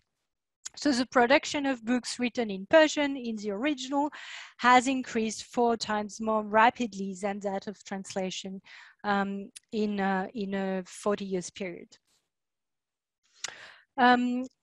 So we can ask if it's due to policies that aim to minimize cultural imperialism. And of course, cultural imperialism is a big topic at the beginning of the Islamic Revolution, and it's one of the foundations of the Islamic Republic regime. Is it a consequence of the building up of books, these Kitab Sazi I have mentioned, especially during the 2 Ahmadinejad governments? Especially because lots of the books that are considered as Kitab Sazi are academic theses that are in Persian. So it's probably a combination of factors. If we look at the data only for the category of literature, not for all books, it's still true that originals are more numerous than translations. There's probably around 30% translations from foreign literatures in the later years, but the number of translations versus originals has not decreased so much over the years. And critics often comment on the fact that Iranian readers don't read contemporary Iranian fiction. When they're looking for fiction, they're going towards foreign fiction. But I believe that publications of original poetry in Persian, Iranian poetry, sort of compensate for that, since they have increased over the last 40 years. So you've got quite a big divide between what's happening in prose, which is a field where lots of things are translated, and poetry, where this is not so much the case. And the biggest area for translations is children and young adults literature. Got a slide on that. 45% of its publications come from translation, and then that's applied sciences and then literature. Other fields like religious or academics books are mostly original. So when we talk about translation in the Persian book market and in the Persian literary field, it's important to see that there are actually big divides between the categories of books we talk about. And including within one category like literature, there's a big difference between fiction, where you have lots of translation, and contemporary poetry, where it's mostly Persian originals. Next, I'm going to talk about centralization, the centralization of the book market. So Iran's publishing industry is very centralized. Tehran has always been the central point of publication, and it has become increasingly so. It's not something that's particular to Iran. If you look at the French literary field, it's also very, very centralized, with most literary activities and prestigious centers being in Paris. So again, it's important sometimes to think about comparisons. Here on this slide, you can see the curve in black, which shows the production in Tehran, and the dotted line indicates the production in the provinces. If you were to take away the productions from Qom and Mashhad, which are the big religious centers, and where you have lots of religious books, the production in provincial cities would be very low. I compare this data to, I'm just looking at 1 year, the year 2012, to give you an idea of where books are sitting. So you can see that 75% of books were published in Tehran. And then that's Qom and Mashhad, where you have a lot of religious books, and then some other provincial cities. I think centralization is important to consider because, and it is a concern because it's not compensated by good distribution networks. If you had, good distributions between the provinces and Tehran, then it wouldn't be such an issue. But de facto, what's happening is that the provinces in Iran get very little access to new publications, and they don't really get access to books published in the capital. Right, and the last point I want to study is the distinction between independent and governmental publishers. So the most prolific publishers, maybe contrary to expectations, are not religious and governmental publishers, but publishers working in the academic field. And it's not exclusive, of course. Some governmental publishers can be publishers working in the academic field, but mostly the academic publishers are actually independent. The field of book exams preparation, for those of you who grew up in Iran, the concours, Kitab concours, it's a huge field, it's a huge market. The entry examination to universities is really crucial to the higher education system, and it represents a whole industry in itself. So you've got specialist publishers like Mobtakeran and Gaj, and they're competing for the market. On the last slide I want to share, this is from 1979 to 2016. You can see that governmental publishers only publish 12% of books. Most books are produced by independent publishers. So today, independent publishers publish 7 times more books than governmental publishers. And it's important to remember that even what I call independent publishers are not always entirely independent from the government. For example, during some periods, most publishers receive paper supplies from the government, so it's an important financial contribution. It's also quite common for independent publishers to receive direct funding from the government from time to time. So it's important not to draw a strict line between Khususi and Dawlati, independent and governmental. But all publishers in Iran, except the ones which are underground, the ones who that don't receive an ISBN, they have to stay in line with the government. They have to send their book to the Ministry of Culture and Islamic Guidance to go through censorship. So the distinction really is not so much on the distinction really is about their ideological alignment or not with the government. The independent publishers take the position that what they're producing is more important than their ideological alignment, and the government publishers decide that the ideology is more important than the content, basically. It's a very broad brush distinction, but at some point we need to draw some lines. On that, just to finish off on the topic of governmental publishers, some of them are absolutely huge in size, and they get lots of support from the government. You can think of Suremer, which is the publishing press of the Houra Yavari, but actually most of the production in terms of numbers is done by independent in terms of quantity. And if we think about the support and so on, that's a very different topic altogether, but here I just wanted to look at the numbers. All right, so I'm just going to conclude. So I'm going to sum up by saying that studying different resources, all devoted to book production, I hope is going to provide some verifiable and cross-checkable answers. So as I mentioned, all these resources come from the Khane Kitab, and they've been selected and treated in different ways by two different institutions that have different aims and different agendas.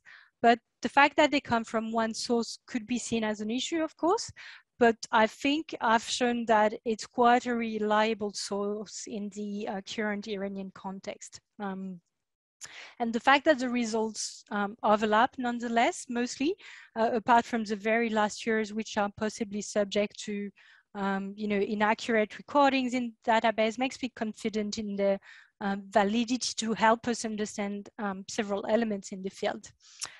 So what I looked at today was the link between book production and who's in government, the decline of the number of copies published since the revolution, the decreasing amount of translations versus original text in Persian, the increased centralization of book production in Tehran, and finally, the relative minority of governmental publishers compared to independent publishers. So I want to end by reinforcing the fact that having a broad view of the field and using a variety of sources is really key to understand it in all its complexities.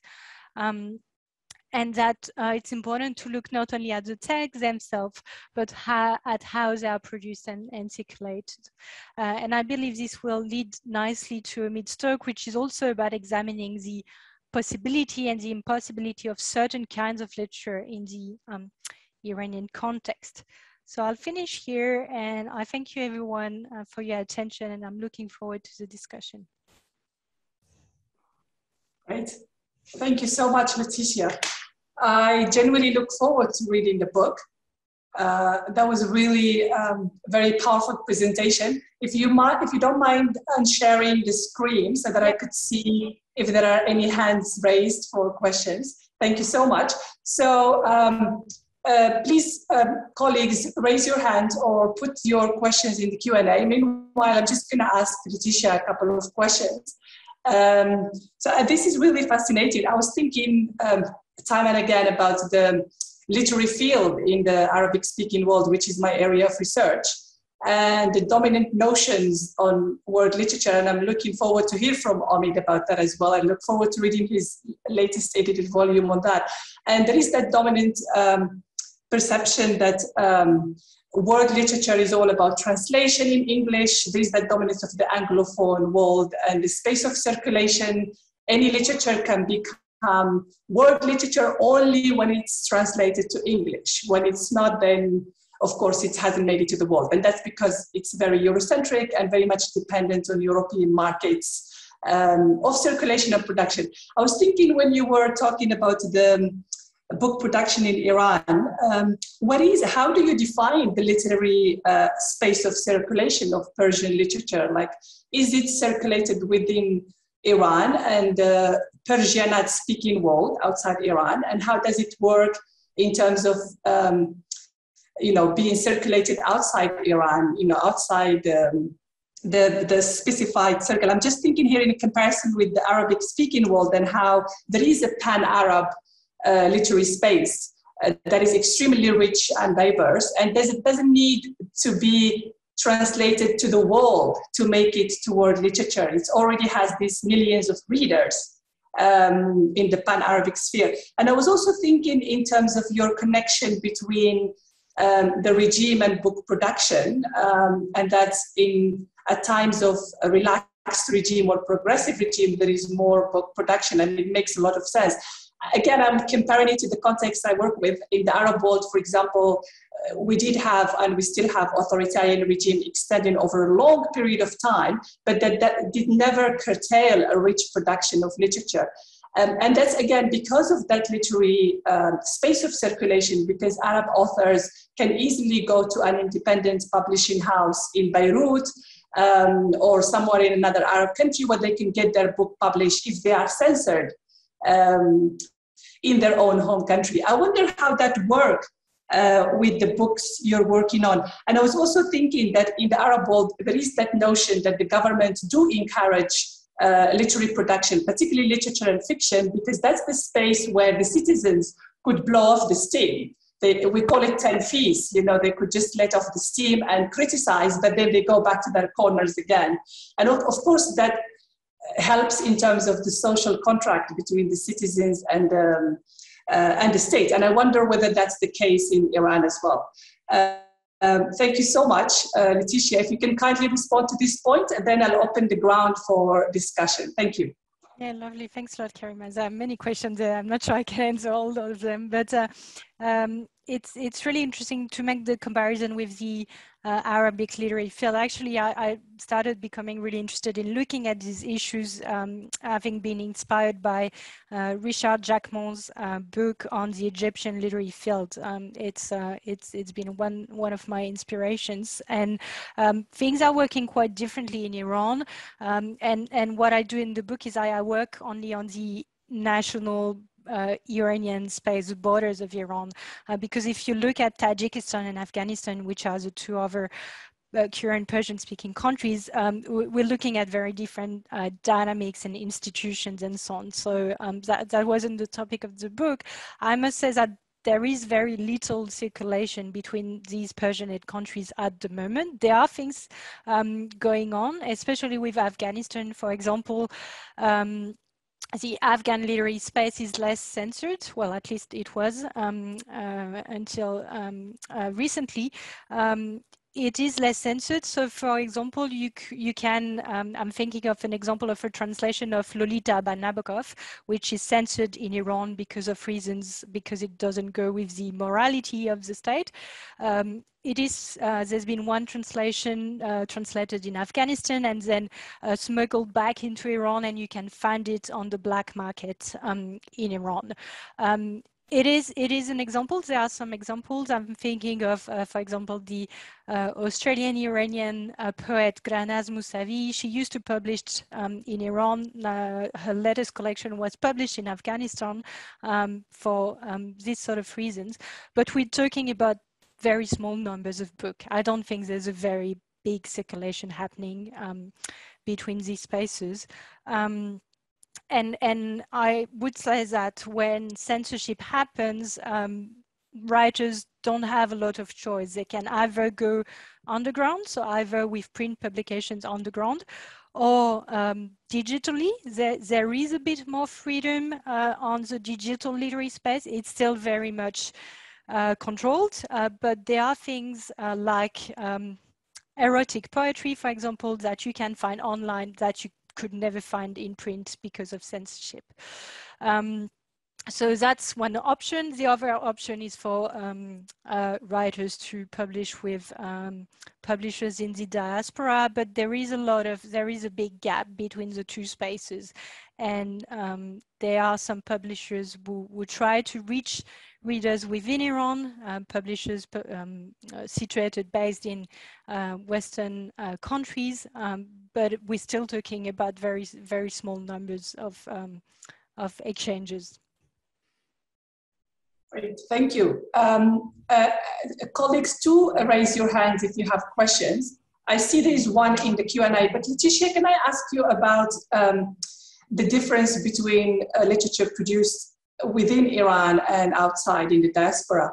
I did a lot of work on diasporic literature by Franco-Maghrebians in France, and I noticed that there is always a huge difference between the two categories in terms of subject of interest and what they are talking about. So even if it's written, the one I worked on were written in French, but you know there is a connection there between Francophone and Arabophone in the region. But I noticed that although those who are written in those authors, let's say mother tongues, they do have other area of focus, like on exile, you know, being lonely, you know, a notion of belonging. Whereas those who write from within Iran, they're very much concerned with subjects or topics that are the everyday lived in Iran. So I wonder how this configuration, works in terms of differentiating between the two categories, and whether the ones who write outside Iran always write in Persian, and not in the languages, for example, if you think of second, third descendants of Iranians. And my last question about Bourdieu, I wonder how you use the Bourdieu theory in Iran, because of course Bourdieu theory is very much focused on the context of France, very context-based, and the power of the markets. It's a free country in a way. There is a lot of freedom in terms of circulation and publication, and his whole theory was about canonicity and how authors make a name for themselves by deconstructing certain boundaries. Now, the context of Iran is very much different, as you outlined it, in terms of authoritarianism, censorship. So I wonder how you work that out. And I can add to that a question by Michelle, who's saying, if the data you analyzed revealed any insight into tendencies towards particular genre at various points in time. So if you can kindly answer these questions, then we could take more from the ground. Thank you very much, Laetitia. Okay, great. Thanks a lot, Karima. So the question on the distinction between the diaspora and Iran, that they are very different products, I would say. A lot of the production from Iranians outside of Iran is in local languages, mostly English, German, French. A lot of them are memoirs talking about the revolutions, their time, the adaptation to the country. You also have a lot of, especially first and second generation writers publishing in Persian, but I would say that their interest and topics don't really translate back so much into the interest of readers within Iran. And that's one of the additional things about this gap between the diaspora and Iran I was talking about. There are a lot of practical issues like financial issues, sanction and so on, but there's also a divide between what readers want to read and within Iran and outside. So that's my very quick answer to a very complex question. The question of Bourdieu is interesting because, of course, Bourdieu was writing about 19th century France, so it's very, very different. And actually, the main idea of Bourdieu can absolutely not be applied to Iran. What I'm using is this theory of looking at the different fields, social, economic, political, literary, and seeing how they interconnect together. But in the case of Iran, we actually have a very close tie between literary field and political field. That's how things work today in Iran. And in Western countries, for example, today, the divide is between the literary field and the economic field. We don't see that happening at all in Iran.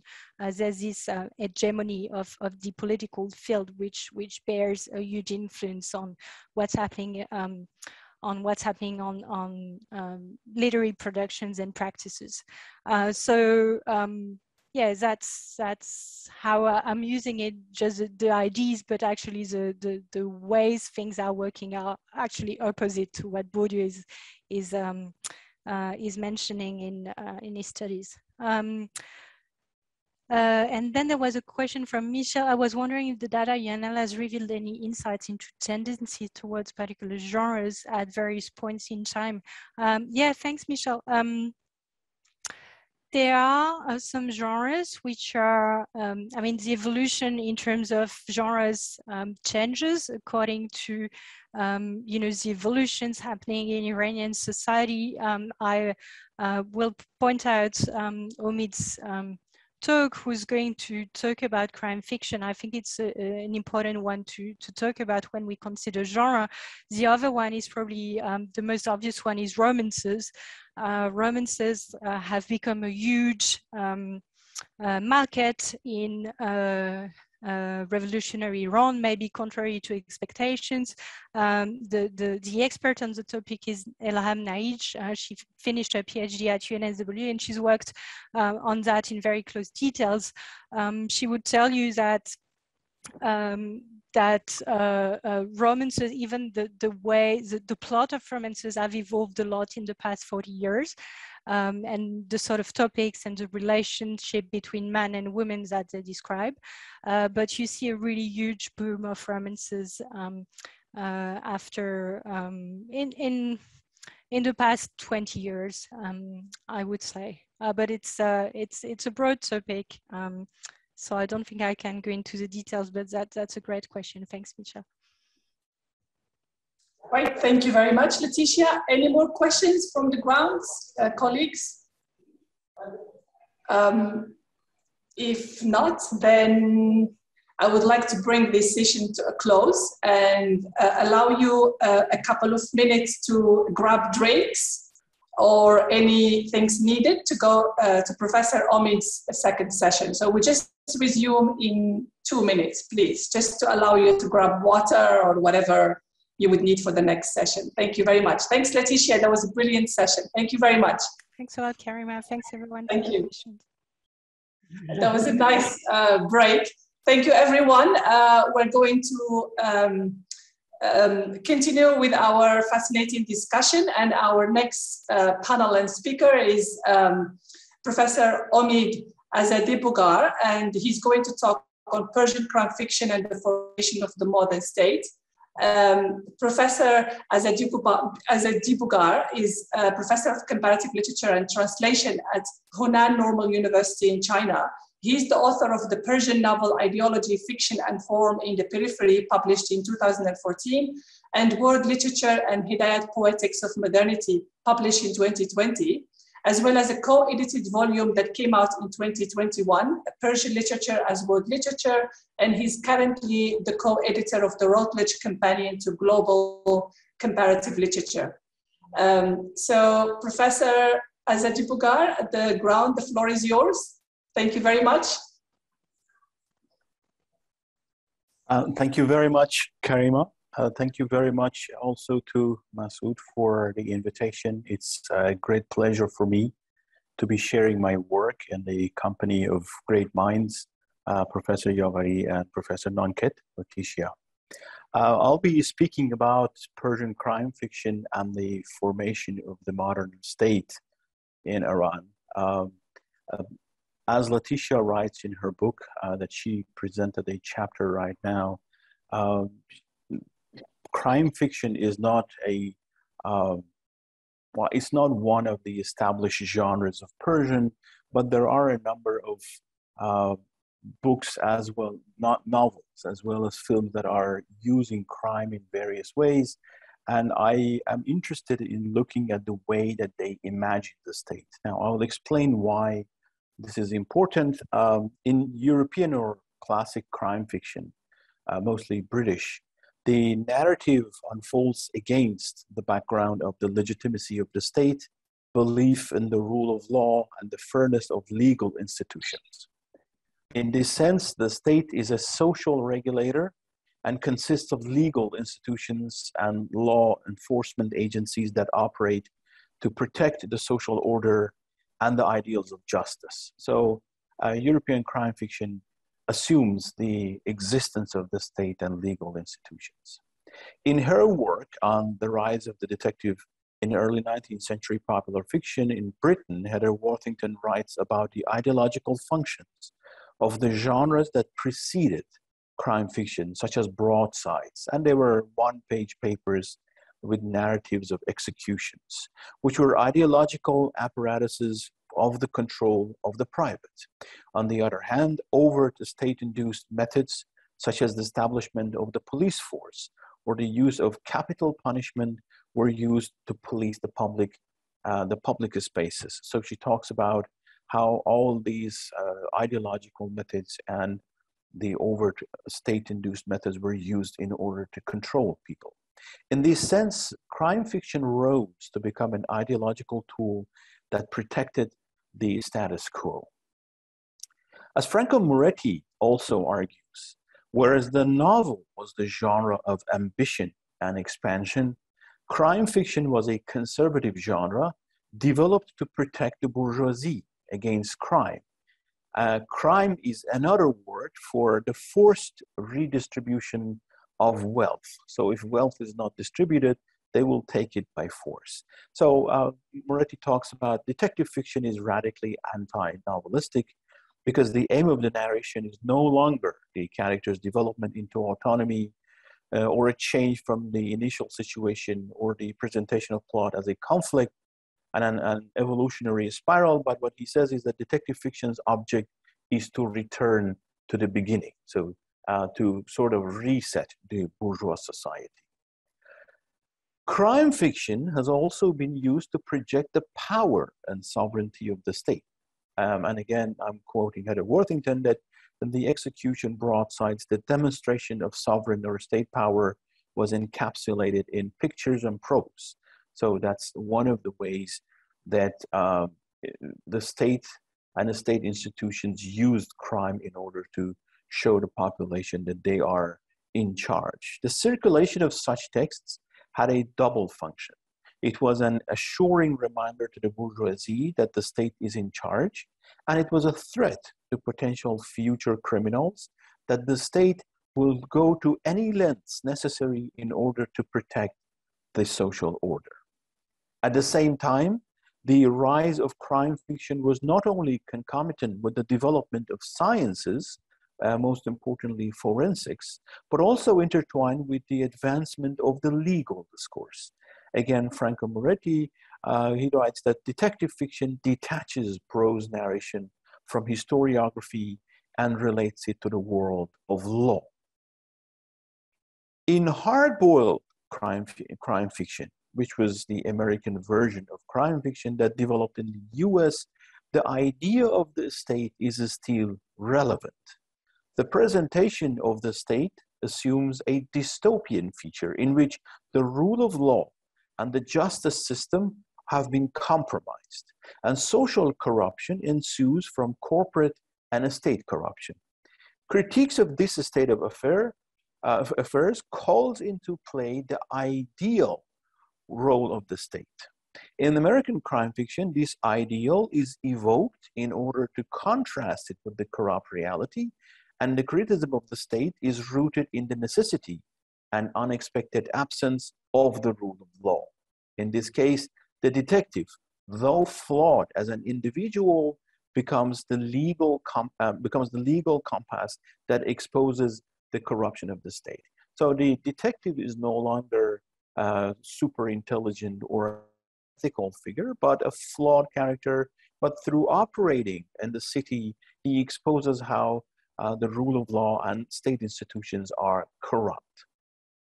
In his famous essay, The Simple Art of Murder, published as an introduction to a collection of short stories, Raymond Chandler, the American crime fiction writer, takes issue with the lack of reality in American adaptations of the classic British detective fiction. The American world authors were to display and expose was different. So he goes on explaining and describing what this world was about. The realist in Murder writes of a world in which gangsters can rule nations and almost rule cities, in which hotels and apartment houses and celebrated restaurants are owned by men who made their money out of brothels. So he goes on, and the last line he says, because law and order are things we talk about, but refrain from practicing. So he continues after this passage, he continues to describe the features of the corrupt society that he sees in the United States. But what this implies is that the ideal state of law and order is in view, even if it doesn't materialize. So the ideal of the state and the legal regulation of society is in place. Exposing the corrupt reality, crime fiction therefore displays how all institutions of the rule of law have been compromised. In other words, this juxtaposition of the corrupt reality and the ideal world, this juxtaposition is meant to act as a reminder that the state is not supposed to be a perpetrator or complicit in crimes. In this world, this corrupt world of crime fiction, then the figure of the detective becomes a formal feature. Comparing American and Scandinavian crime fiction, Bruce Robbins argues that the unsocialized woman of a Scandinavian crime fiction, and the unsocialized woman is someone like the girl with the dragon tattoo. Her figure as a detective, represents the cold, objective presence of the state as the ultimate bearer of justice.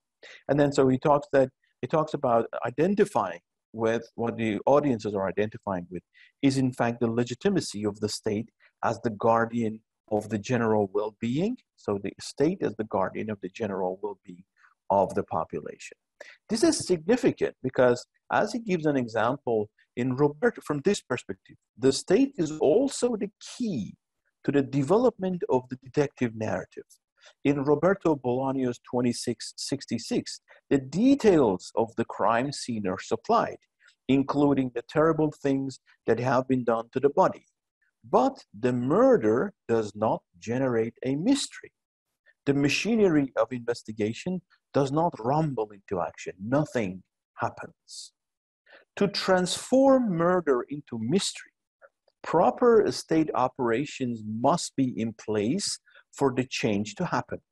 Not only the method for investigating the truth of the crime, but also belief in the value of truth in legal proceedings, in a judiciary system that will restore justice to the world. The state is the source of treating murder as mystery. So that's about the significance of the state as the background of crime fiction. Now, in Persian literature, murder does not often transform into mystery either. The relationship between crime and the state is present in many novels. In Sadegh Chubak's Tangsir, 1963, the protagonist commits multiple murders because of the failures of the state to reinstate social justice. His murders, however, are celebrated as revolutionary rage. In Daneshvar Suvashun, 1969, the mysterious conditions under which the male protagonist dies, or perhaps killed, we don't know that for sure, these mysterious conditions do not trigger an investigation into the murder, but lead to the creation of a heroic martyr in an epic tone. Similarly, in Dolatabadi's Kalidar, 1984, the tensions between the state and rural populations becomes murder notes without the mysterious element. Nevertheless, there are samples of mystery, and the figure of the detective as a formal element in the narrative changes throughout history in Persian crime fiction. The changing figure of the detective registers how the idea of the state has been imagined in literature and sheds light on the political philosophies that have shaped hard politics in modern Iran. The detective's role in solving the mystery, the relationship with the state, or the representatives of the state, and with criminals give us clues about the way modern society has been imagined to date.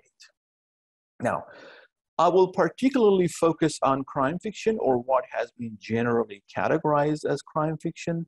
And in this case, crime is presented as a mystery that needs to be solved. And then I'll focus on three moments in the history of modern Persian literature. The first moment is the beginning of Persian crime fiction, at least until we find other texts that were written before this work. The first one is Darugh-e Isfahan, or the Sheriff of Isfahan.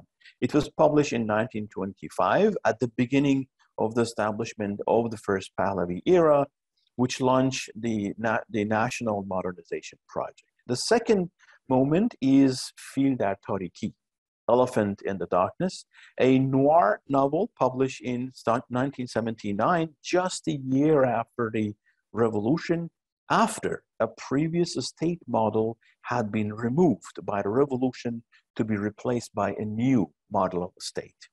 And finally, Karagah Alavi, or Detective Alavi, a crime series broadcast on the state television in 1996. It has 2 seasons. I'm going to talk about only the first season. This last instance, Karagah Alavi, is not strictly speaking a literary work, obviously, because it's on cinema. It was on broadcast on television. But it continues, it contributes to the ideas of the state and state formation, and enjoyed a better success than the novels. I'll spare you the summaries of the stories. This is from the left. It's the cover page of the first edition of the Sharif of Isfahan. As you can see at the top, for marketing purposes, the publisher has added the Sherlock Holmes of Iran. There are major differences between this detective and Sherlock Holmes. In the middle, it's the cover page of Elephant in Darkness, and on the right side, you see the poster of the series. Now, in the first one, the detective is a judge. The retrospective narrative, because it was written, published 1925, but it's about it's about the Qajari. Right? The retrospective narrative seems to be functioning as ideological justification for the prospective state. So it's talking about what happened in the past in order to justify the future. The governor of Isfahan is a Qajar prince, but he is corrupt and incompetent. At one point, the detective tells him, "Your Honor, people have no friendship or intimacy," which means respect, "for you, and they obey you out of fear." This functions like a mini theory of a statehood, proposing 2 methods of governance: fear of the sovereign or respect for him. Both are centered on the individual.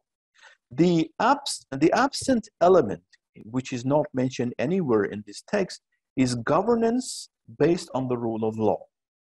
The fact that this theory is proposed by the detective, who is highly respected and the opposite figure of the corrupt, incompetent governor, limits all potential options for future state formation.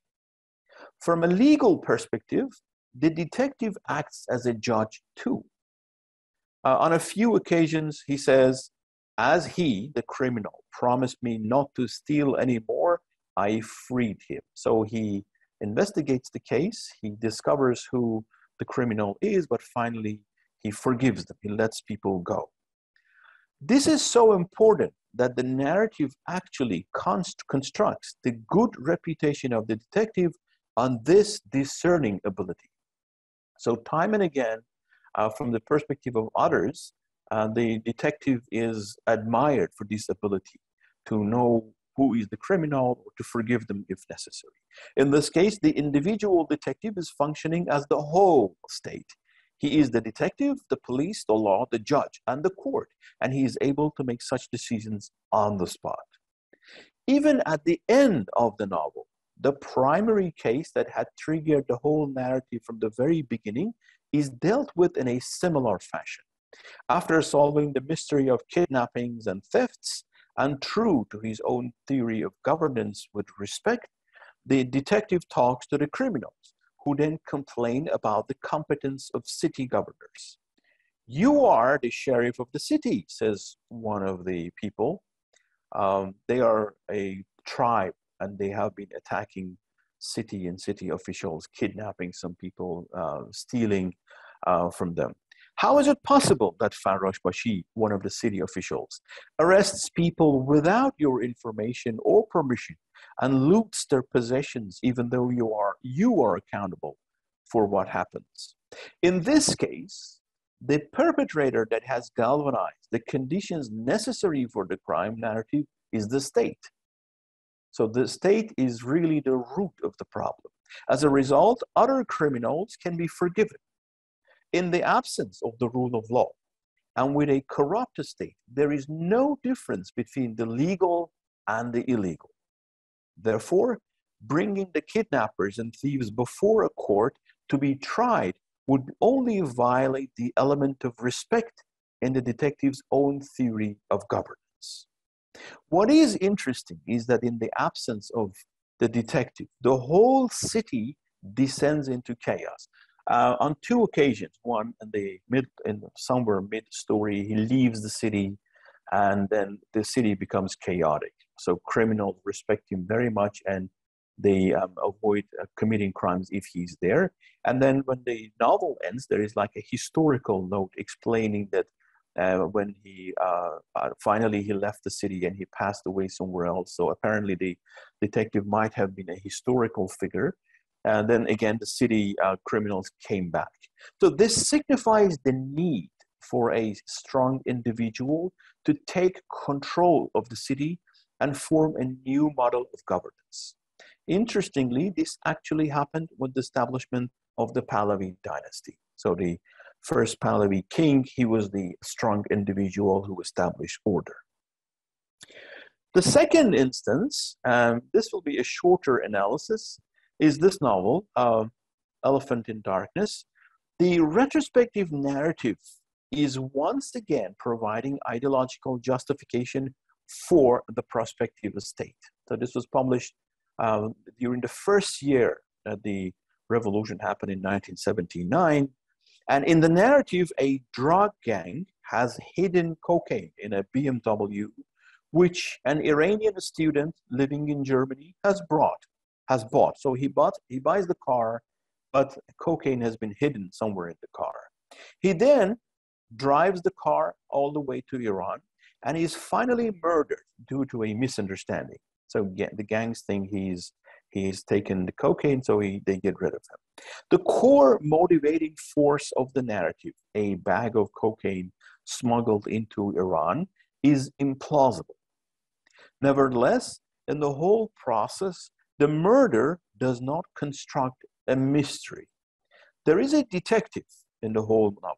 There is a detective who is present, but only on the margins of the narrative as a constant nuisance to the protagonist. And the protagonist is the victim's brother, and he's a mechanic and runs a garage. In order to solve the mystery of the BMW, the many requests for its sale, so these gang members come and they offer to buy the BMW. The many offers for its sale, and his brother's murder, the mechanic does not rely on the state or state apparatuses. So he's exploring the case on his own. When trouble is looming, he takes refuge in religion. The individualizing a social problem and marginalizing the state in the narrative are meant to signify the corruption of powerful gangs that undermine the state and social justice. Therefore, the necessity of establishing a new, strong state. And this idea of the novel aligns with post-revolutionary Second Pahlavi era. The narrative is generally that the Second Pahlavi era was corrupt. So it's kind of, this novel is repeating that. In the third example, the figure of the detective is now a moral compass. In this instance too, which was broadcast in 1996, the story happens during the first Pahlavi era. So it is another retrospective narrative, and it functions as ideological justification for the current post-revolutionary state. As in the Sheriff of Isfahan, the detective has multiple roles, even though this time the separation of the legal and executive branches of the state is acknowledged. Now, there is a judiciary system. In episode 3, a serial killer is arrested. Having figured out the criminal's motive for the murders, the detective tells his sidekick, "I have talked to the judge to reduce her sentence." This is contradictory and inconsistent with the detective's own beliefs, because in episode 6, he opposes the use of torture as the means to solve the mystery and argues we should all pursue the truth and nothing else.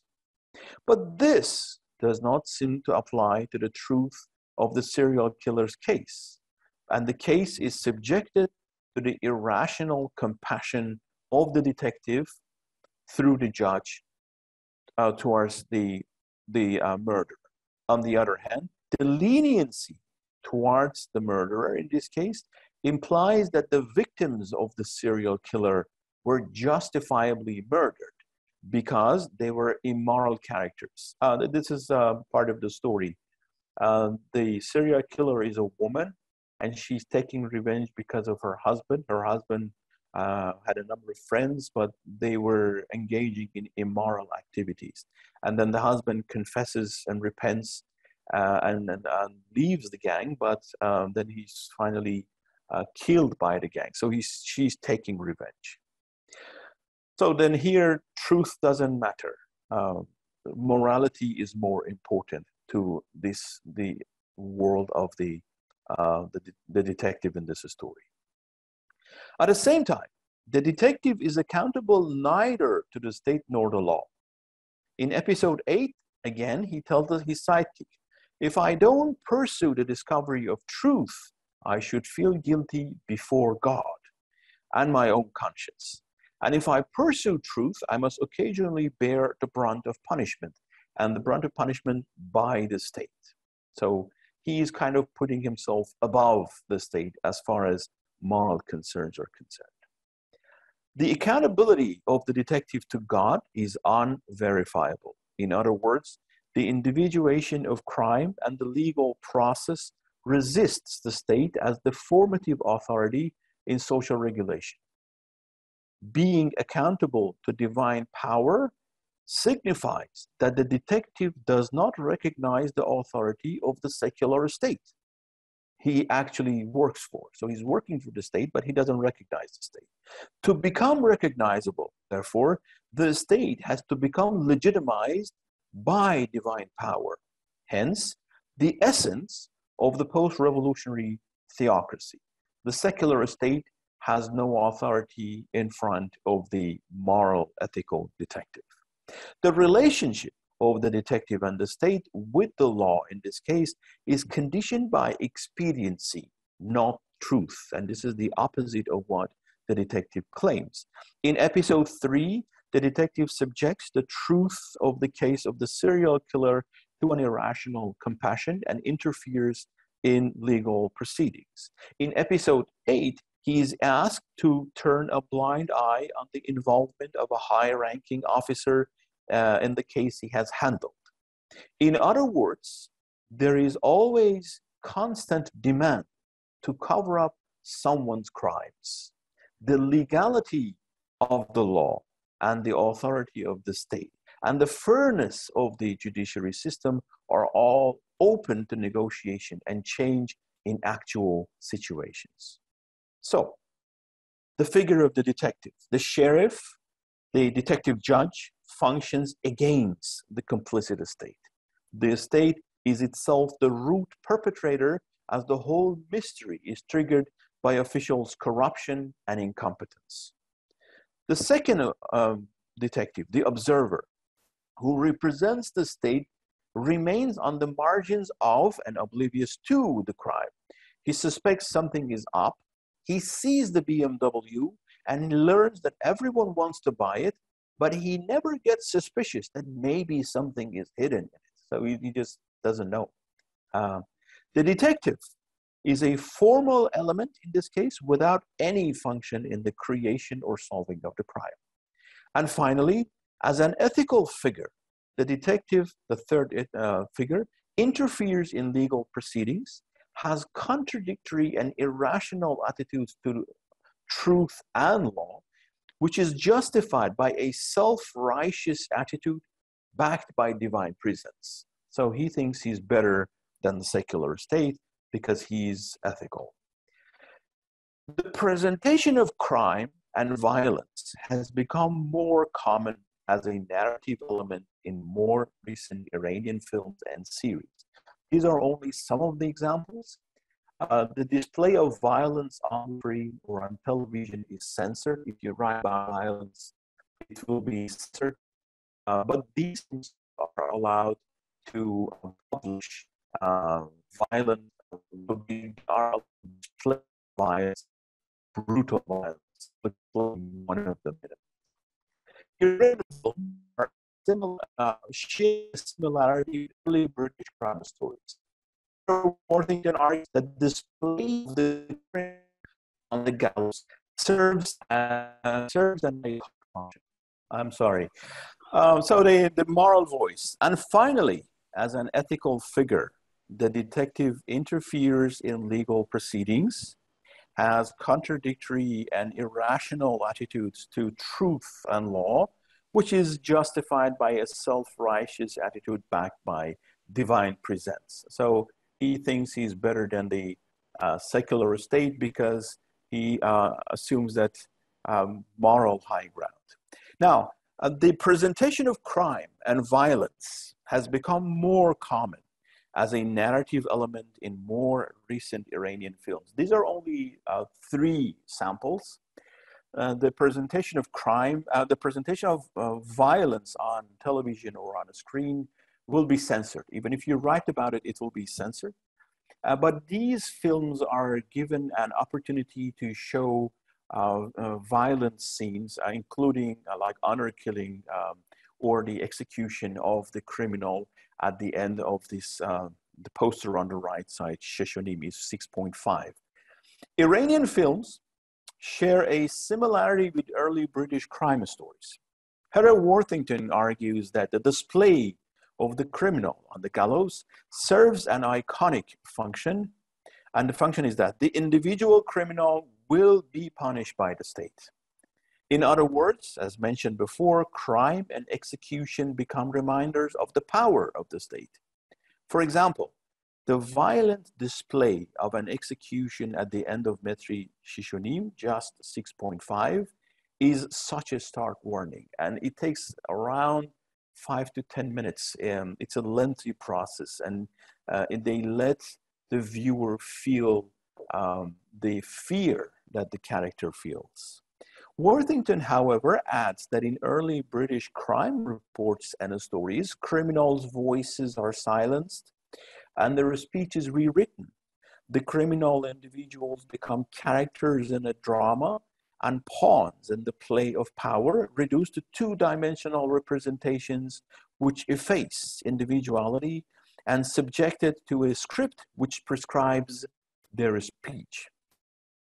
Now, Iranian films are different here in their use of crime and violence. First, criminals are exceptionally articulate for their social background.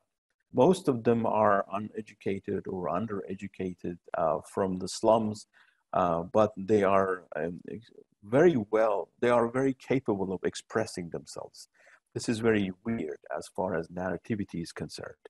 Second, the role is displayed through muting the social and political background that cultivate the position of the criminal.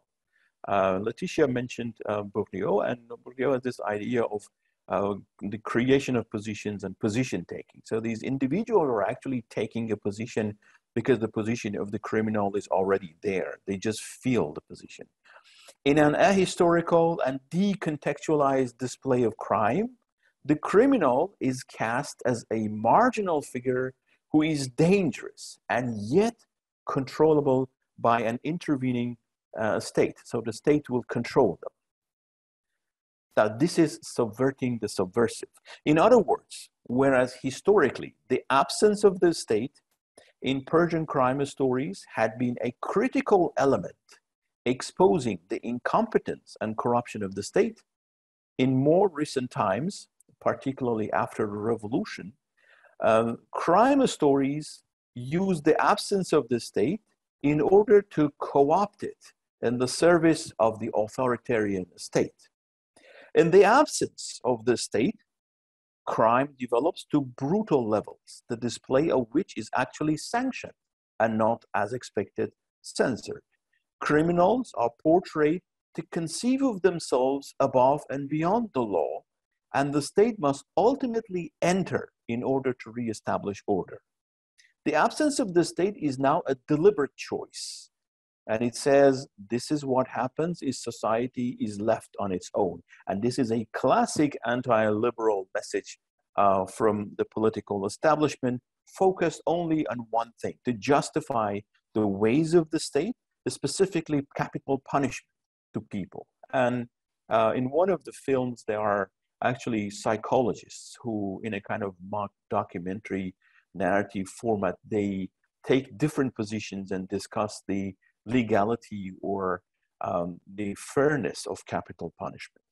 And finally, the person who says these criminals must be punished like that, he wins the argument. Now, let me conclude by a few conjectures on the conditions of genre circulation in world literature.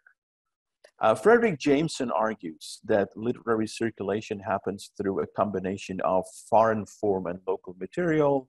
And Moretti proposes that there is foreign form, local material, and they create a new form. However, there is always the question of formal failure, which happens when the transfer of the genre through translation does not lead to the reproductions of the genre. Each national context is located in the landscape of combined and uneven development. And as a result of that, the way states are formed, especially modern states and modern nation states, and the way that literature responds to that formation, either by predicting it or by reflecting on it or by retrospectively displaying it in order to justify something at the moment or in the future, it will change.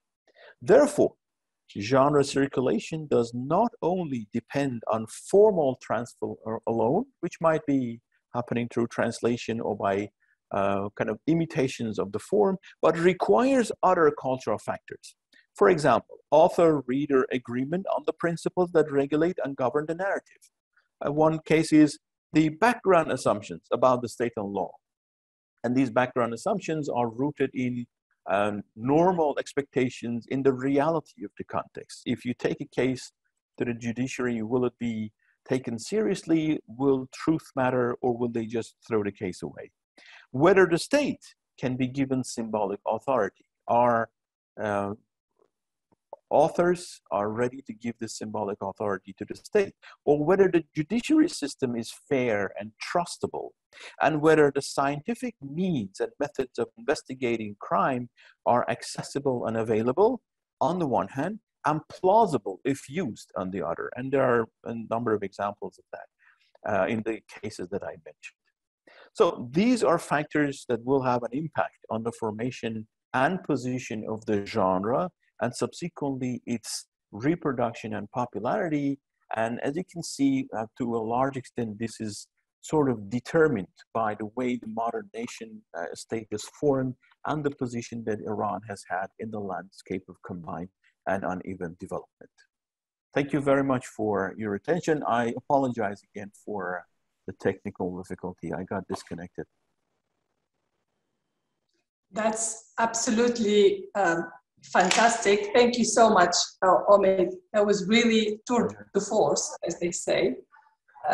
Really fascinating discussion on how, going back to the notion of world literature and the whole predominant idea of the way genres travel from the north to the south, and how they take a completely different life and it inhabits different parameters and develop different aesthetics. In fact, they actually transform. And the case of the crime fiction here is a prime example of that. I would like to see that more developed, as you know, that notion that when genres travel to another context, they really create different aesthetics and politics that are very much grounded within the context in which they live. And you showed us a perfect example there of crime fiction in Iran. I was really fascinated by the three examples you offered us, the 1925 one, talking about the corruption of the state, then moving to Elephant in Darkness and talking about the preparation of the need for the divine right, or that is inspiring the 79 revolution, then moving to the detective fiction, which is in a way a different genre because it's TV drama, much more widely circulated, I guess watched by millions of Iranians, as the literary texts have different circulation. I was wondering, in terms of the literary prose, what happened then after the 1990s in terms of the literature one, because you moved between the literary to the visual, which have a different forms of circulation. So I was wondering what happened then with the critique of the state when it has become inspired by the divine will. When it has that divine will, did the detective in the Kamel stories respect the state, and did they still claim self-righteousness? So that's the first one. And the second one about the films. I find your analysis fascinating in the way you dealt with the questions of how the films are used in a way to bolster that notion of the state as the one that provides security to its citizens, because criminals are evasive and gangs are there and the state comes in to kind of control the damage. So we need the state. That anti-liberal point that you highlighted, in the sense that we need the re-established authority of the state. But didn't you read in these films gaps, you know, the unsaid, the untold, about actually the inaptitude of the state to offer security, the corruption of the state itself? I mean, are they elements that were not said, that you could read, that were silent, but they are there because they couldn't all have supported that notion of the state, given, you know, the corrupt of part of the security apparatus in Iran? I was just thinking, and please forgive me, this is the last point, of the American crime fiction, particularly in the visual, in cinema, you know, the American blockbuster, were all fed with this notion that, make America great again. You know, the idea that although some aspects of American state are corrupt, there is always the good American who comes and save the world and save America. And then you get fed, well, although they are actually messing up the entire globe, there is always the good Americans there, that we believe in them. And that kind of bolstered that notion of the good American versus the corrupt one that always wins. So I was wondering how this dynamics works in the works that you've highlighted. Thank you so much. Oh, it's a pleasure. Thank you for your questions. What happened after 1990s to crime fiction in literature? There is, for instance, now there are a number of publishers and they have book series, and one of the book series is dedicated to crime fiction, and there is a limited number of crime stories published, and there is this effort by a number of authors in order to create the Sherlock Holmes of Iranian literary space, focused on characterization. But most of them are either retrospective, they focus on a previous time, not about the present moment, or if they are about the present moment, it's mostly about the evil character of the criminal. So it's focusing on the life of the criminal and how, for example, their childhood experiences contributed to that. One example is most recently, the series was made, and this was based on a novel. And that novel was one kind of noir. And the social climber who kills people in order to achieve his goals. And it was adapted for a series. After the adaptation, people became aware of its existence and it sold a lot, and its publication was banned and it was censored and republished. So these dynamics exist. But the significant thing is that the focus of the use of the state is on popular media like television and cinema because of their influence. So that's where the state becomes, the authoritarian state uses this crime fiction as a formula in order to constantly re-justify and re-legitimize itself. And for instance, talking about capital punishment. Literature, unfortunately, because of censorship and because of strict controls, it hasn't been able to improve much as a genre. Laetitia also talks about genre fiction in her work, and the fact that not just crime fiction, but also other genres, for instance, science fiction, have also not developed very much in modern Persian. So the development is not as you would expect it. So, and there are many reasons. Another reason is that the readership is very limited.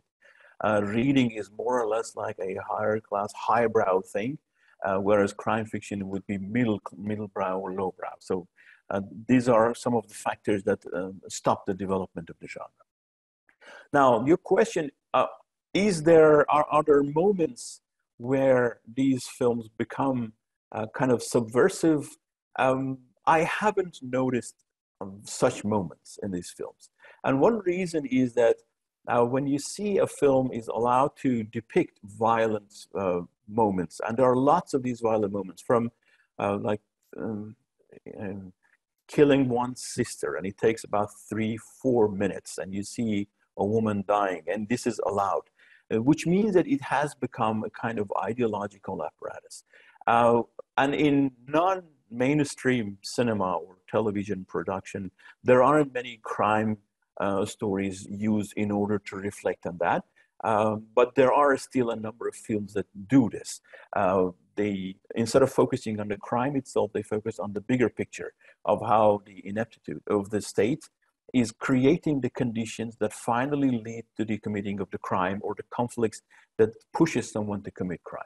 But in mainstream culture, it's just like the American thing, but even it's worse than the American version. Because in America, there's a little bit of criticism, but it's still we're great. And the Iranian, the police or the detectives are always humanized, like in Metri Shishoni 6.5.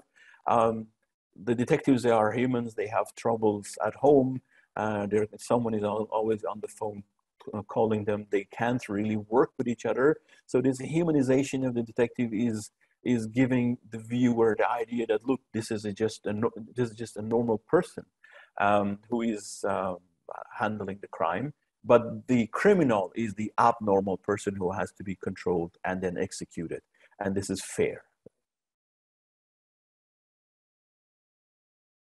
Thank you so much. Thanks, Omid. We've got a few questions here.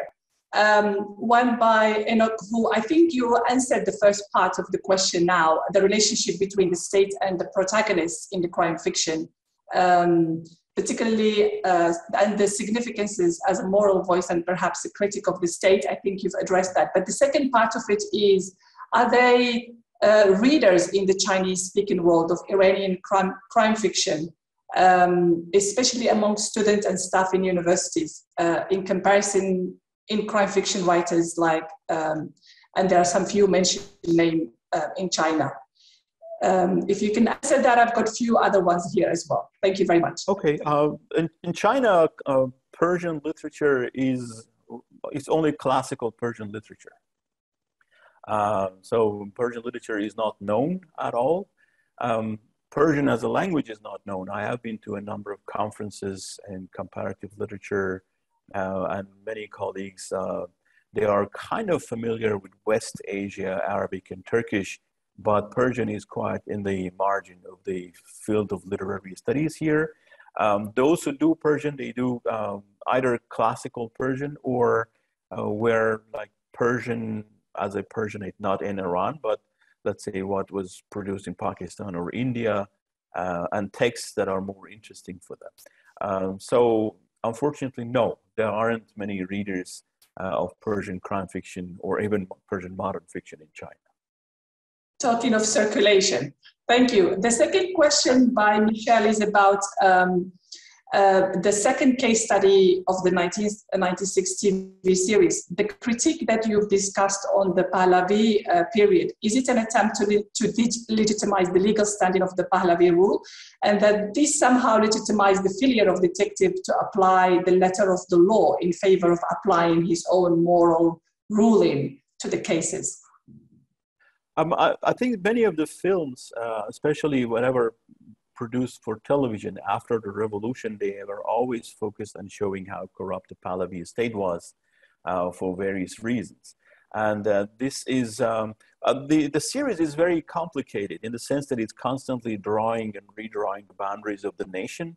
For instance, the Russian, the American, and the British people are always criminals. The French and the Germans are not, right? It's very black and white in that sense. And this is the point. by this retrospective narrative, placing the detective at the beginning of the first Pahlavi era, it shows that there were like these voices of society who were protecting society. And at the end of the series, the detective loses his job. So he's dismissed because he sticks to the truth. And this truth is what he's responsible for as far as God is concerned. And this becomes the person who forms the new state in, after 1979. So yeah, it's probably functioning like that to delegitimize the Pahlavi state. The second series of Detective Alavi is about the second Pahlavi era. It wasn't as successful because the stories become kind of like Hollywood detective fiction, but it functions in the same way. Thank you, Omid.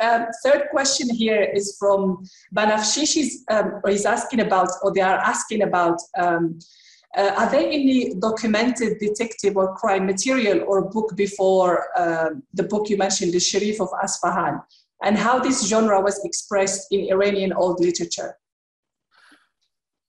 If we think of detective fiction the way it's defined in Europe, that a crime happens and it's a mystery and then it will be solved by the use of scientific methods, I haven't come across any examples in pre-modern Persian literature in which someone takes the role of solving the crime. There are lots of examples of crime, and that's a fascinating thing because crimes are dealt with in many different ways. They are never the same. So I'm not familiar with any. And it would be interesting if there is a crime writer before a modern period, because then it would change the history of crime fiction, which is thought to have started in the middle of 19th century by the writings of Edgar Allan Poe. Wonderful. Thank you so much, Omid. Laetitia has her hand up. Could you please? Yeah, no, just wondering, do we have time for one more question? Yeah. Please go ahead. Yeah, just wondered. I couldn't type in the chat, so I'm just asking the question to you, Omid. Can you talk a bit about the dynamics in contemporary Iran between translations of crime fiction and crime fictions in Persian, and are translations mostly from Western languages, or is there anything coming from, I don't know, Arabic, Japanese, Chinese? Can you talk a bit about the translation? Okay. If by translation you mean that someone translates it into Persian and then publishes it, in that sense, nearly all translation comes from European languages, primarily English, British, and American crime fiction. But crime fiction has a small market as far as I have seen, and it's not like one example is Jean Le Carré, the British writer. So he published a novel in 1963. It was adapted for cinema a year later, but he wasn't, this book wasn't published and translated into Persian for 4 or 5 decades. It was translated when he achieved this canonical status. So when he had a status, then it was. So the genre itself has been marginal. On the other hand, if by translation we mean it's these crime stories are received in Iran, perhaps in foreign languages, yes, there is a lot of interest in various forms of crime, but it's either by films that are dubbed into with subtitles, or people who read in French or English or German. There isn't much from Asian literatures in contemporary literary field. So the majority are from the US primarily. Thank you. Thank you, everyone. I think that was the last question. Unless anyone has a burning question, I can allow that.